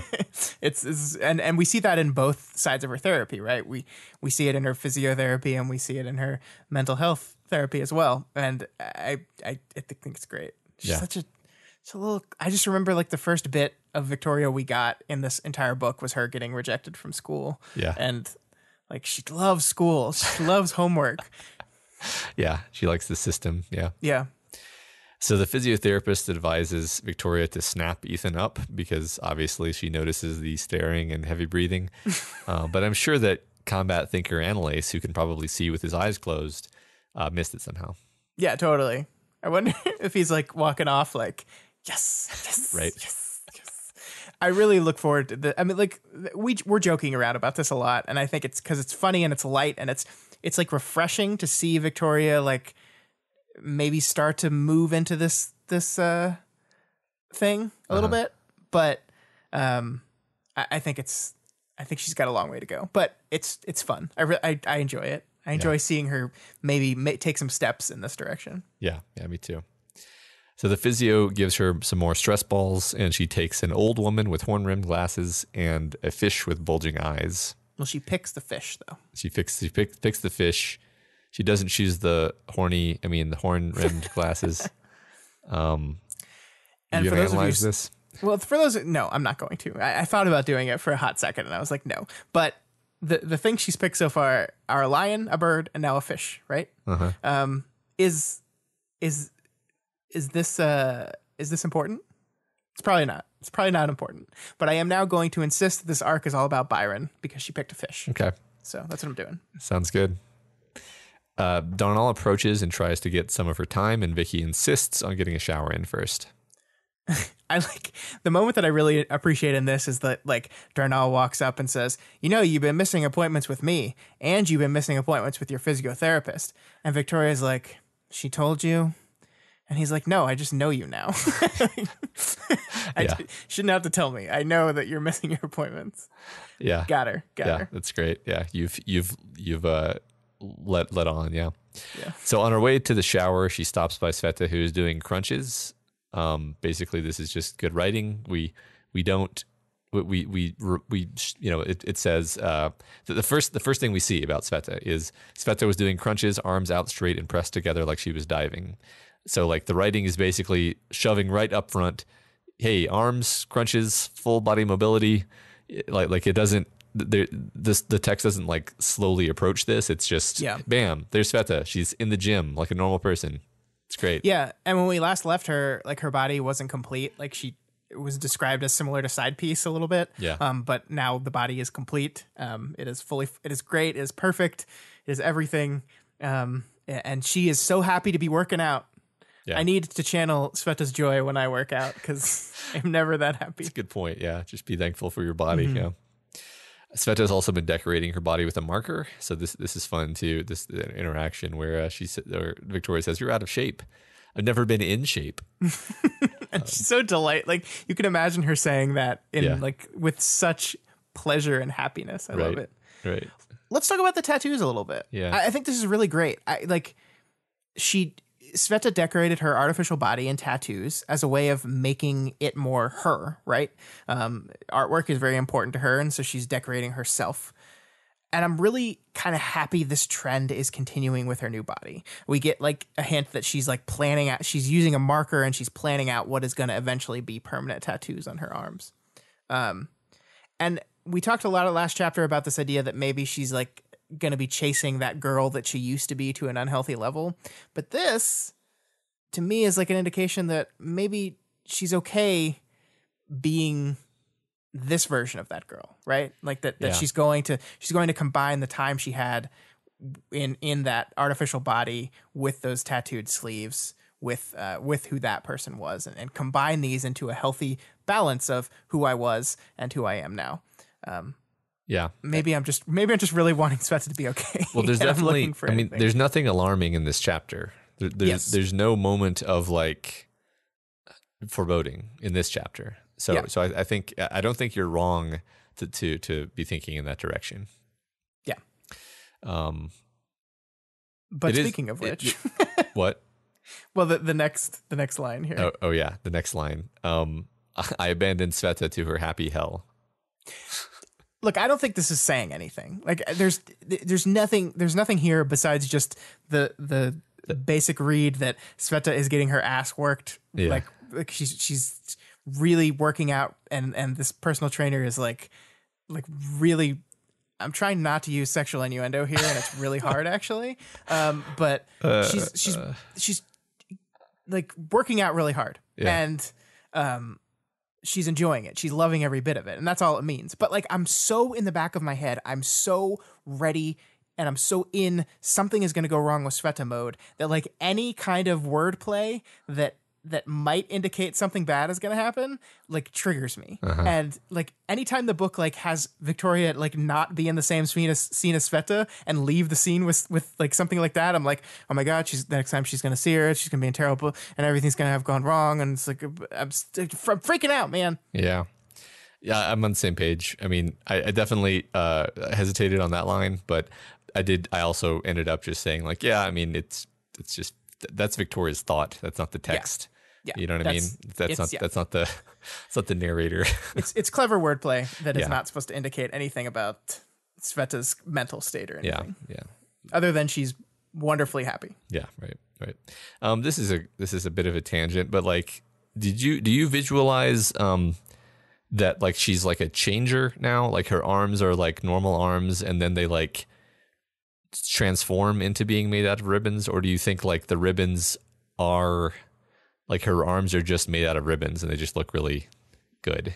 Oh, that's a good question. I kind of envisioned that they just look like normal arms, and then the unzipping, like in arm form, they look like normal arms. That was my vision. I also envision them looking like normal arms, but I guess, and maybe this is a distinction without a difference. It's like, are they normal arms that turn into ribbon arms, or are they normal looking arms that are composed out of tightly compressed ribbons?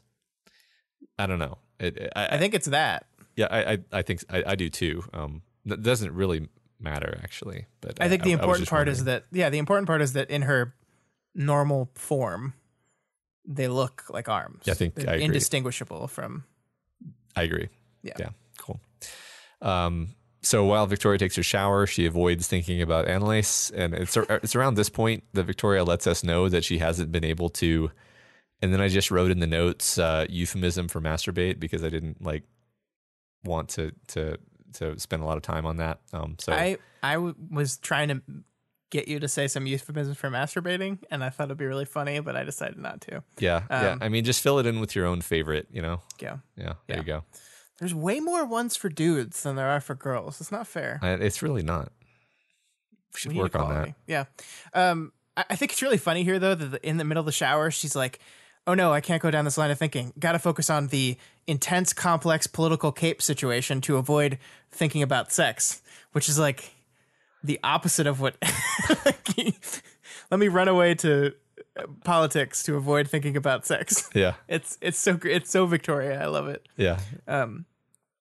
I think the specific mention of the masturbation is a little bit further down. I think it's when she's talking to Darnall specifically. But I think that is really important, this idea that like she's not even like, she once got to a place where she thought maybe I could handle this myself. And that like fucked her up, where she just started bawling.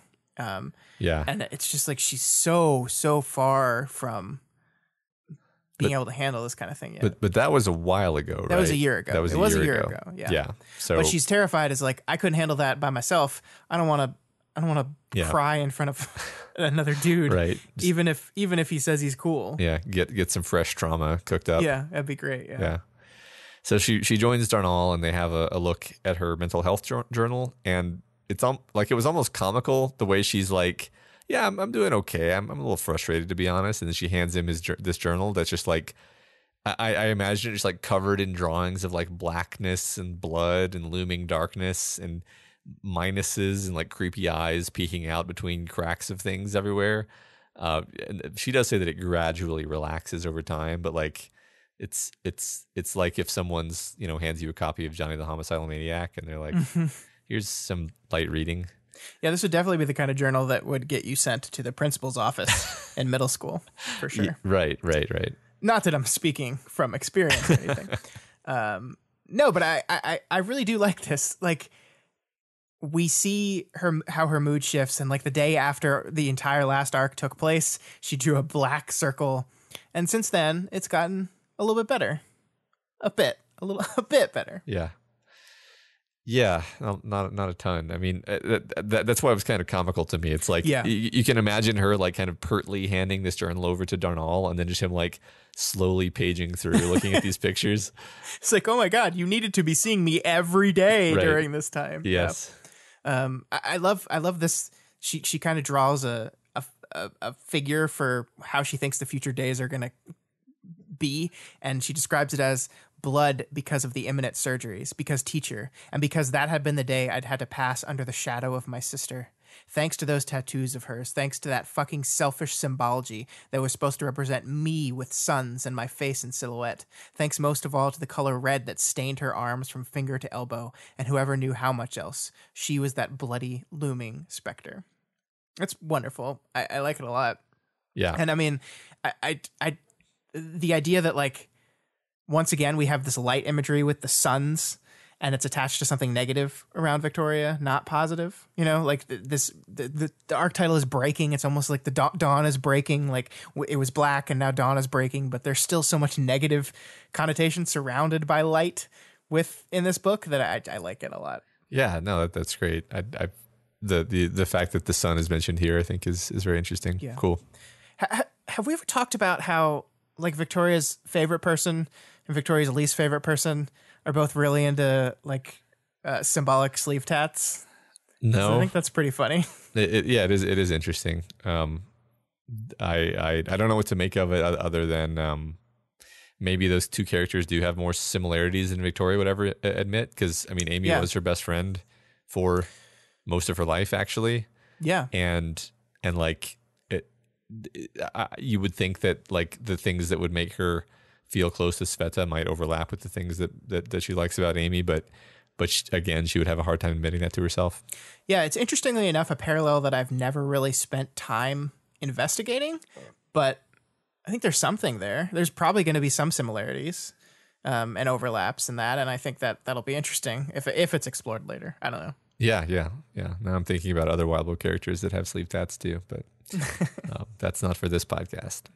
So I wanted to talk about some of those later diary entries too. Sure. Because on the third day, a black circle, but with silver-like gaps. I'd drawn eyes in the gaps. I'd elaborated around in what I intended as rays of the sun. On the fourth, the same idea, but the eyes were larger, and there was less black. I realized now I'd invoked the wretch with so many eyes, and with the rays radiating out, having frayed ends, like wavy reaching arms, fingers extending out. So that's a lot of very specific imagery. Uh-huh. Like the thing that really got me was this idea that like it's darkness and then behind the darkness there's eyes. Right. Like what? And wasn't even sure what to make of that. Like, what do you think she's trying to channel there? I don't know, and I think it's fascinating that the text doesn't tell us at all. Like sometimes she tells us what she's thinking with the symbols. Here with the eyes, she does not. Yeah, she specifically says the rays of the sun. The wavy lines are trying to be the rays of the sun, so it's kind of like the sun coming from behind the darkness, but within that, there's these eyes that she drew and made bigger, like this, like that she feels seen or she feels watched or like. Yeah, I mean, it could be. I think it could be the fact that they know teachers watching them. You know, this just popped into my mind, but this thing that she's drawn looks a lot like what I imagined. Scapegoat's vision of teachers' kind of shard aura to look like. Oh, where it's like a grasping creature of like a thousand grasping appendages, which is I don't remember if it had eyes or not specifically, but yeah, it definitely like evokes kind of the dark energy of teachers' presence. Absolutely. Cool. Yeah, that's my answer. It's teacher. I like it. So Darnall encourages her to indulge a bit in the positive emotions associated with Sveta's recovery. He wants her to recognize the win, and she's basically unable to because she's worried that it won't end well. And this, especially on the reread, this really kicked me into this whole meta line of thought, because I think this is actually meta in a really good way, because we're also we are also worried that this doesn't end well. In fact, we're almost sure it doesn't, because we've been conditioned, just like Victoria, to not recognize the win. And yeah, we just talked about how it felt good for a moment when Sveta got her body fixed. We feel good for a moment when the bad guys get defeated, but we know the next bad thing is coming. It's a story, and more specifically, it's a Wildbow story, and more specifically, it's a parahuman story. But here we have a character in the story who has been conditioned the same way we have. So maybe the point here is that sometimes things actually are okay. Yeah, I like that. I like that a lot. I'm not sure if that's the intent, but I do agree that the text is really using our feelings against us a little bit here. Like that, I feel like Wildbow has enough of a grasp of his writing that he knows what his readers are thinking in these moments, and we are all waiting for this other shoe to drop, right? And he's channeling that into this entire conversation. I think the meta commentary is absolutely here, and I want to believe you're right. I want to believe that one of the images or the messages of this story is, hey, sometimes it's okay. Yeah. But I think that's definitely the case here. That Darnall is making a case that, look, tomorrow's tomorrow, man. Like we have no idea what's going to happen tomorrow. It could be bad. It could be good. But take the win today. Like just take it. Like and don't lessen your win today because tomorrow might be bad. He says specifically, all you can do is be there. If tragedy is in store, being close will let you help more. If there's only more joy, then you lose nothing. And I think that's a beautiful sentiment. That's one of the reasons why I like this guy so much. Yeah. Yeah. I adore that. Yeah. What motivated Victoria to go through with this whole thing, what to kind of break with her own rules, to work with monsters, to work with biotinkers, to do all these things, is this overwhelming feeling that I'm not making a difference. I'm not doing anything. I'm not fixing anything. We're just surviving. We're not fixing anything. And now Sveta is fixed. It could get worse. It could backfire. There could be tragedy here. But you got to take the win. Like you made a choice. You decided to do something. Let yourself have it. You helped her. You did it. Let yourself have that. And it doesn't matter what happens tomorrow. I mean, it does, but... Well, we've had this notion recently with Victoria where she's like, I just want to fix something, Right. I just want to... I'm tired of everything being like a compromise. I just want to fix it, and then we move on with it fixed. And the thing is, you're exactly right. She basically... I mean, she spearheaded this, right? She kind of... I don't want to say pushed, but she got this to happen. Yeah. And Sveta is quote unquote fixed. I mean, I don't even know if I want to put quotes around it. Sveta's happy with where she is. Fixed. She's fixed. Yeah. So take the damn W, Victoria. If your complaint is that nothing ever gets fixed, and then when something gets fixed, you're like, well, is it really fixed? Right. Then what do you do to yourself? Yeah, exactly. I love this thing he says. If the emotions are positive, can they really hurt someone? And I think that's a really great counter. I love that. Yeah.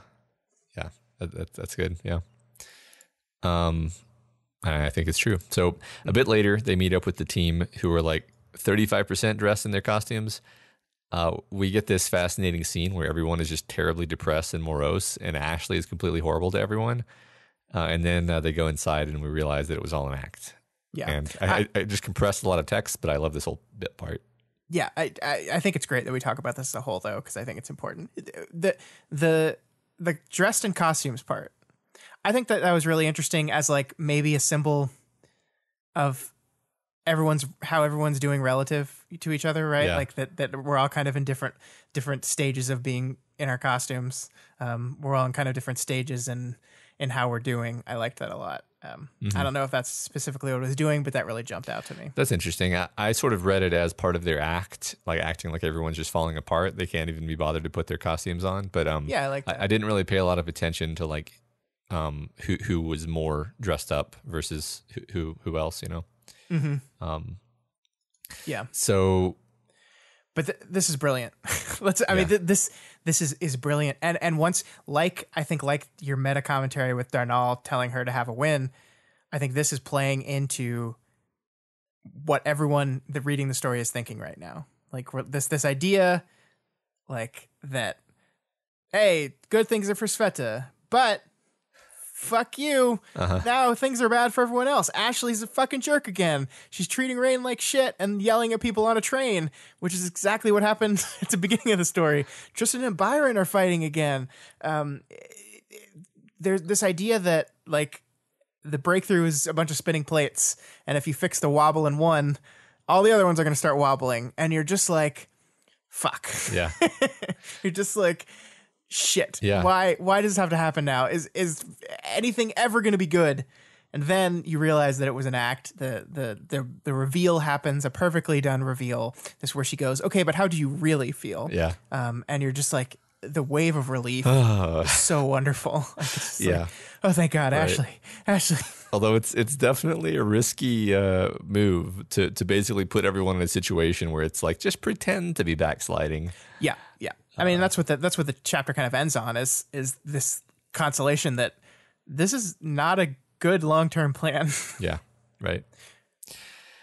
So the interesting subsequent bit is that they all did end up with slightly hurt feelings, like we were implying. Like Byron mentions that he and Tristan had a fake fight that hit a little too close to home. Yeah, and so what we're doing here is we're taking a team of parahumans in recovery and forcing them to pretend like they're the way they were before. Yeah. To fall back into their old ways, their worst instincts. And that's bad. Yeah. And like, I love how Victoria takes that and expands the scope out. She's like, if this is happening to my guys, let's look around at everyone else. Every other team is probably going through something similar. Every single hero right now is pretending like they're falling apart. And this kind of goes back to this kind of thing that we've talked about in these stories before, this idea that if you pretend to be something for long enough, you just start being it. And I think that's where we're calling that theme again here, but in the negative now. Yeah. And it's great structurally because it like puts a ticking clock on this move against teacher, but also like you're just so worried. Like it's weird that the story manages to make you terrified for your characters. You're so relieved that was an act, but then immediately after that, it's like, okay, yeah, that was an act, but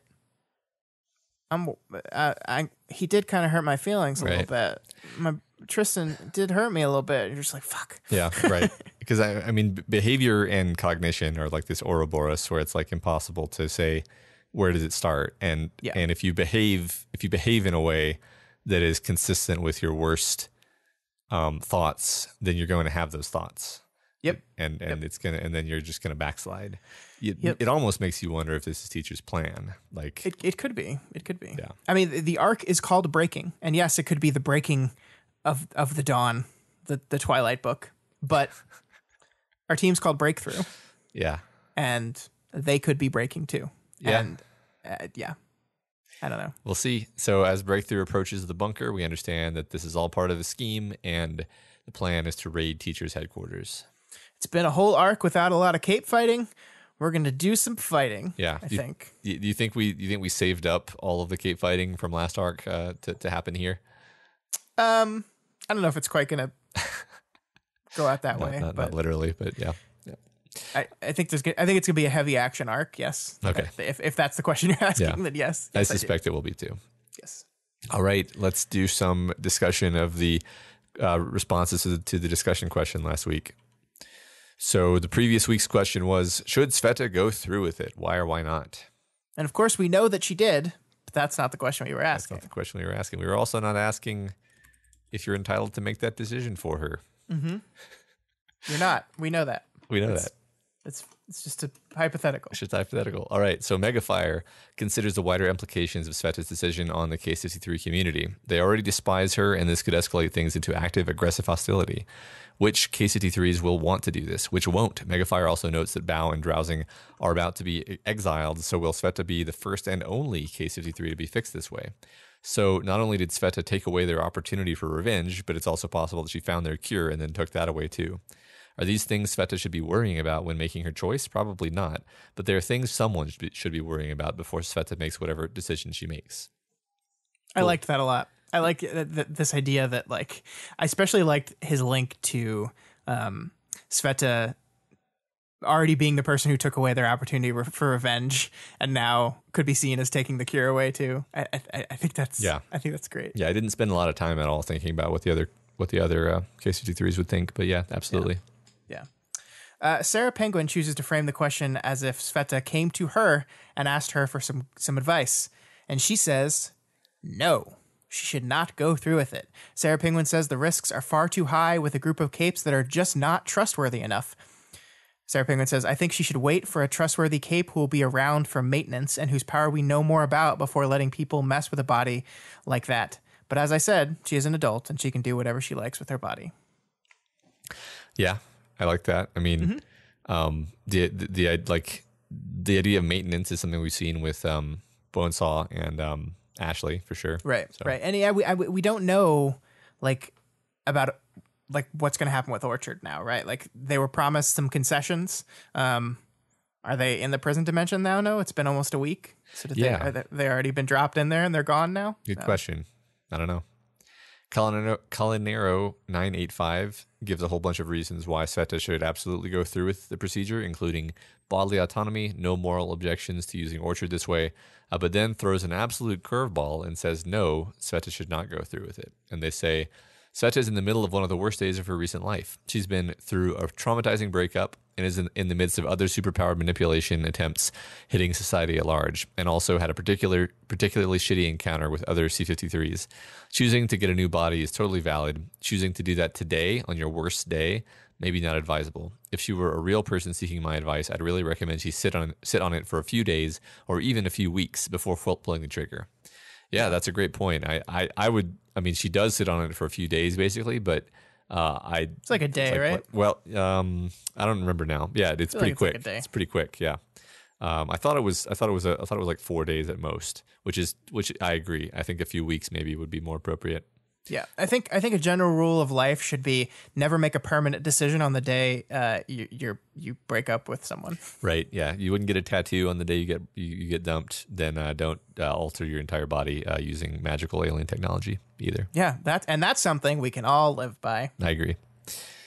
All right. Datasake69 says the flip side of Defiant's point that you can be sorry even when wholly justified your actions is that sometimes you can make a really stupid decision and just get lucky. Even if Sveta accepts the offer, everything goes well, and she winds up in a perfectly functional body with no complications, that won't change the fact that Victoria should have asked her first rather than going behind her back, or the fact that this is an incredibly risky idea and there's an uncomfortably high probability of her ending up dead or worse. I like this idea of like you can fuck up and get lucky, and that could be what happened here, right? Like she shouldn't have made this decision, but it worked out. Yeah, this could have been a bad decision. Yeah, and I like the idea of kind of bringing Victoria into it and saying like, you know, Victoria, you're think how bad you would have felt if this hadn't, you know, setting Sveta aside entirely, how horrible Victoria would have felt if it hadn't worked out. Oh, it would have broken her. Absolutely. Yeah. That was another risk that was on the table. Yeah. Kyrgyzstan says no, and they argue that you should never play a game where you can't afford to lose, no matter how big the prize. Wow, I love that framing. Mm-hmm. The potential outcome if the procedure goes poorly is just something that Kyrgyzstan believes Sveta cannot afford. That's great. Mm-hmm. Yeah, that's a really clear and succinct way of putting that. Yeah, I like that a lot. Chariago says from a moral standpoint, yes. From a risk standpoint, still yes. And they, unlike Kyrgyzstan, think that the risk that the risk is generally outweighed by the potential reward. Sveta has to go above and beyond to keep her tendrils from hurting everyone, and in a situation without her prosthetic body or rain emotion power, she could very easily end up killing people she cares about. She also lives in a world where people actively seek out and hurt Case 53s, and with parahuman resentment growing every day, a Case 53 is a very dangerous thing to be. And so Chariago just thinks that it's clear that the benefits outweigh any of those risks. As we've discussed, utilitarianism is a useless tool because the answer changes depending on how far out you zoom. Me from You're Mars. not going to get any comments about that at all. No, that's going to pass without remark. Me from Mars made a really cool chart, basically a 2x2 chart, where on the one axis it's fix her body later versus fix her body ASAP, and then the other axis being fix her body versus fix her body with Mr. Bao. And basically they say, yeah, she should fix her body and she should fix her body later. This is something Sveta has wanted for a long time, and the right combination of powers in the right situation, you go for it if that arises. Fix her body ASAP. Who knows? You know, there's why rush? I guess is basically what he's saying in this quadrant. Yeah. And then fix her body later. Fix her body later with Mr. Bao. Maybe we don't know enough to say like whether he's like the best person to do this. We know he's a criminal who the wardens are going to exile, and like presumably she could come to get him out of the prison dimension later and do this later. And then fix her body ASAP with Mr. Bao. Definitely not. We don't know enough about his powers. She's had a terribly rough day. Her support structures have been whittled away, and this might not be the solution that she wants. Yeah, well, there we go. So basically, like, no. I'm a sucker for charts, guys. Yeah, me too. All right, next up we have Muns for College, who says, I'd say no, because she just heard about this opportunity right now and isn't even being shown any secondary options that don't involve putting her life in the hands of monster supervillains. They say this isn't like a trans person transitioning, where it's a gradual and kind of well understood and laid out progress. Go through the regimen of HRT, get surgery, etc. This promises to be some kludgy parahuman Frankenstein shit. So I think Muns for College is kind of rejecting the metaphor a little bit there and saying that this is not the same, it doesn't line up the same, so you can't compare those choices. And I'm kind of inclined to agree with him on that part, at least. This idea that like this is such unknown. Like we have no idea how this is going to work, if it's going to work, what's going to happen. Like, how do you properly gauge the risks if you don't even know what those are? Right. Yeah. It's not like it's a risky surgical procedure. It's a procedure that's never been done before. Right. And yeah, right. PD Enigma says he's not sure, but also goes ham on Victoria. It says it's utterly wrong for Victoria to do this. Such a terrible fucking idea. I wanted to smack Victoria through the screen. Victoria has always taken the path of most trauma in Ward, and it's entirely unnecessary. There are 1,000 ways for this to go wrong, and one way for it to go right, and every single way hurts Victoria. What the fuck, Vicky? Might as well go to Amy. Ouch, PETA. Damn. Yeah, but I mean, I kind of see what they mean here, though, because like this idea that like whether or not Sveta decides she wants to go through this or not, like Victoria's decision to go down this route and present this as an opportunity is incredibly, like you said, is incredibly risky to her well-being as well. Yeah. I mean, yeah, worth mentioning, Amy could have done this lickety split, right? Like we know that for a fact. Yep. Okay. Next up, we have Ananiad, who does connect Case 53s to the transgender experience, and then with that metaphor in mind says, yes, Sveta should do it. At least some of the Case 53s experience dysphoria, hatred, and disconnect with their bodies. Is it fair to expect them just to learn to live with the constant feeling when solutions exist out there? Should they feel the potential consequences to be worth it? Of course not. We wouldn't try to tell a trans person not to have their body modified to fit their identity, so in my opinion, nobody should tell Sveta not to seek out this either, regardless of the risks. Yeah, okay. Yeah, it is interesting to see the transgender analogy applied there, and I think that makes sense, yeah. Mm-hmm, certainly. Lost Man 138 says, yes, regardless of the risk, after all the crap she's gone through, she should get a body if she wants one. Also, they're thinking ahead of. Sorry, also is thinking ahead a bit. If the former irregulars try to pull something, a policy of friendly fire should be in effect, because screw them. All they've ever done throughout the story is shit on Sveta. So yeah, just gonna kill those guys. Lost Man says. Yeah, cool. Inconspicuous Germ says yes. They say if Sveta says no, Inconspicuous Germ does not see a road that towards a better normal that exists out there. There's not really a road she can find to have a better normal. She could find another biomanipulator, but basically all other options are about as good an idea as Mr. Bao. Chris likely wouldn't do it. Amy is a hard no, and the Tinker and suit solutions only get her so far. Her best option would be to try to live a life of a heroine along with her best bud Victoria, as they both fail to find good follow-ups for their exes. A Case 53 relationship would likely be right out, and her anatomy is just too weird for a human relationship to last in any meaningful way. That leaves her with the only meaningful path forward as one with a biomanipulator right in front of her. Yeah, I mean it's interesting because at this point, we've gone through enough of these that you see a lot of the same themes, and it's like, yeah, I think that the people who so far, the people saying, yeah, maybe, but not with this guy, definitely have a point.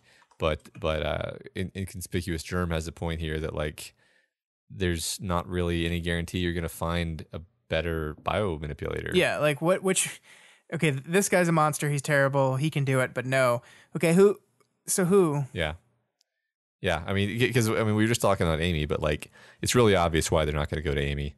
Yeah, so, obviously. I think that is. I mean, Victoria like drew an Amy figure in her diary just because on the day she went to a bioticker was like close to Amy orbited, and it really impacted her. Right. So going to Amy, no way, no freaking way. Yeah, right. Call Me Silent says no. Victoria is so involved in all this to the point where she's behaving opposite to the way she normally does. So the risk for Sveta is not just destroying herself, but destroying her friend. And they say, I think Victoria's attempt to push past her trauma in order to do something for Sveta is causing her to ignore a ton of red flags about the particular situation, because she basically has to ignore 100 internal red flags just to be able to talk to Orchard.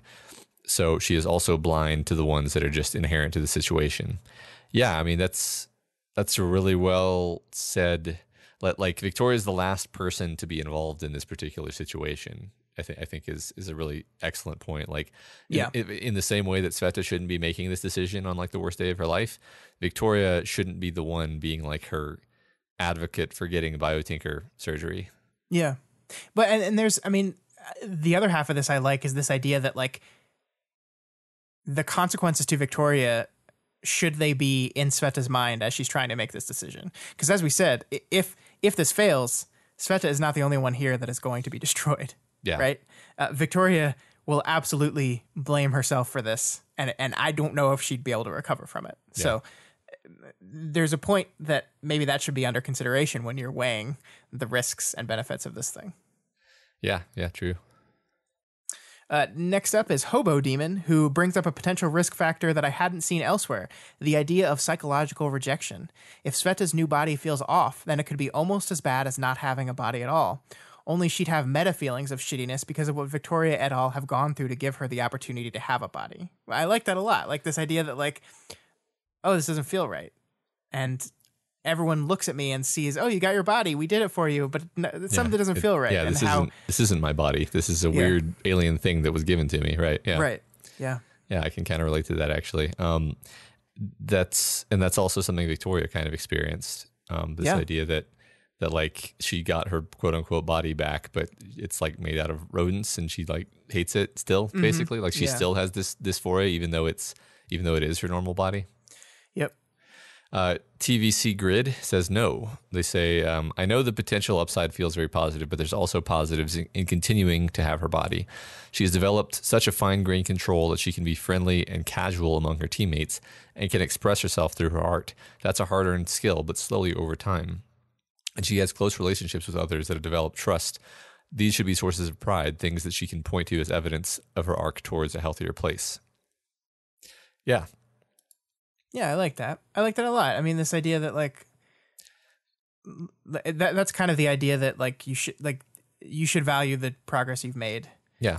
Not chasing the ideal. It seems in line with what Jessica was saying, where it's like, look, like I can see a good future for you the way you are now. And Sveta just kind of like literally just like shaking her head as Jessica's talking. It's like, no, but really like it could just get better and better and better, you know? But to be fair to Sveta, I don't think anyone is quite fully able to understand what every second of every minute of every hour of every day of her life is, and how that feeling that we started the chapter on, that she's constantly on the edge, over the edge, right. Holding a baby and is about to drop it. So it's difficult for anyone else to fully understand that. That's something that as everyone said in their answer, that's something that only Sveta knows. Yeah. Yeah.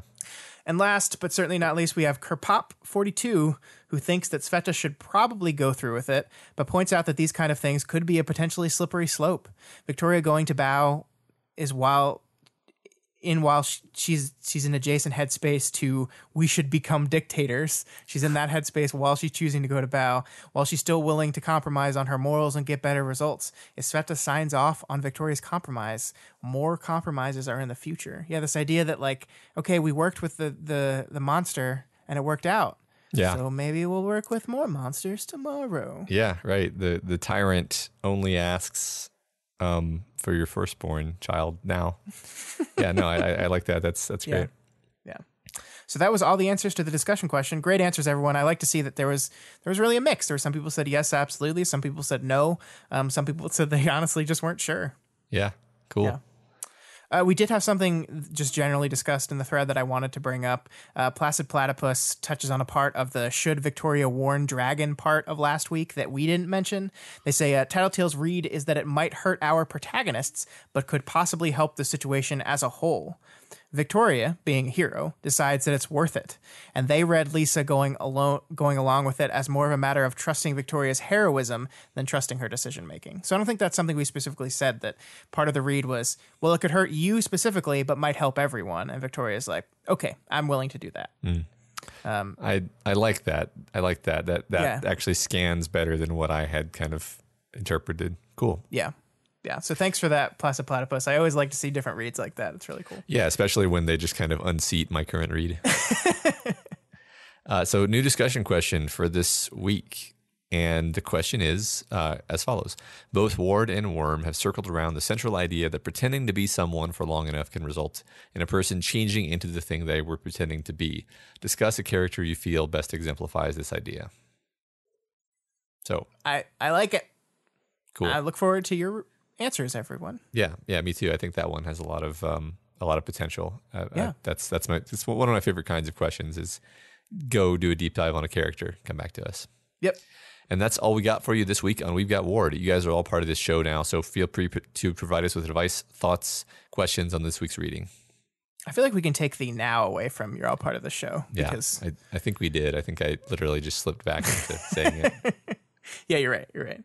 That was when we switched over to the new format after we finished Worm, which was almost a year and a half ago. Oh my God. Wow. Yeah. You could reach us via email at gotwormpod@gmail.com or over on our Twitter account at gotwormpod. That is, of course, where I do my weekly live reads of the chapters every week. It's also where you can find any updates about our show schedule, when the episodes are coming out, all that good stuff. Yeah.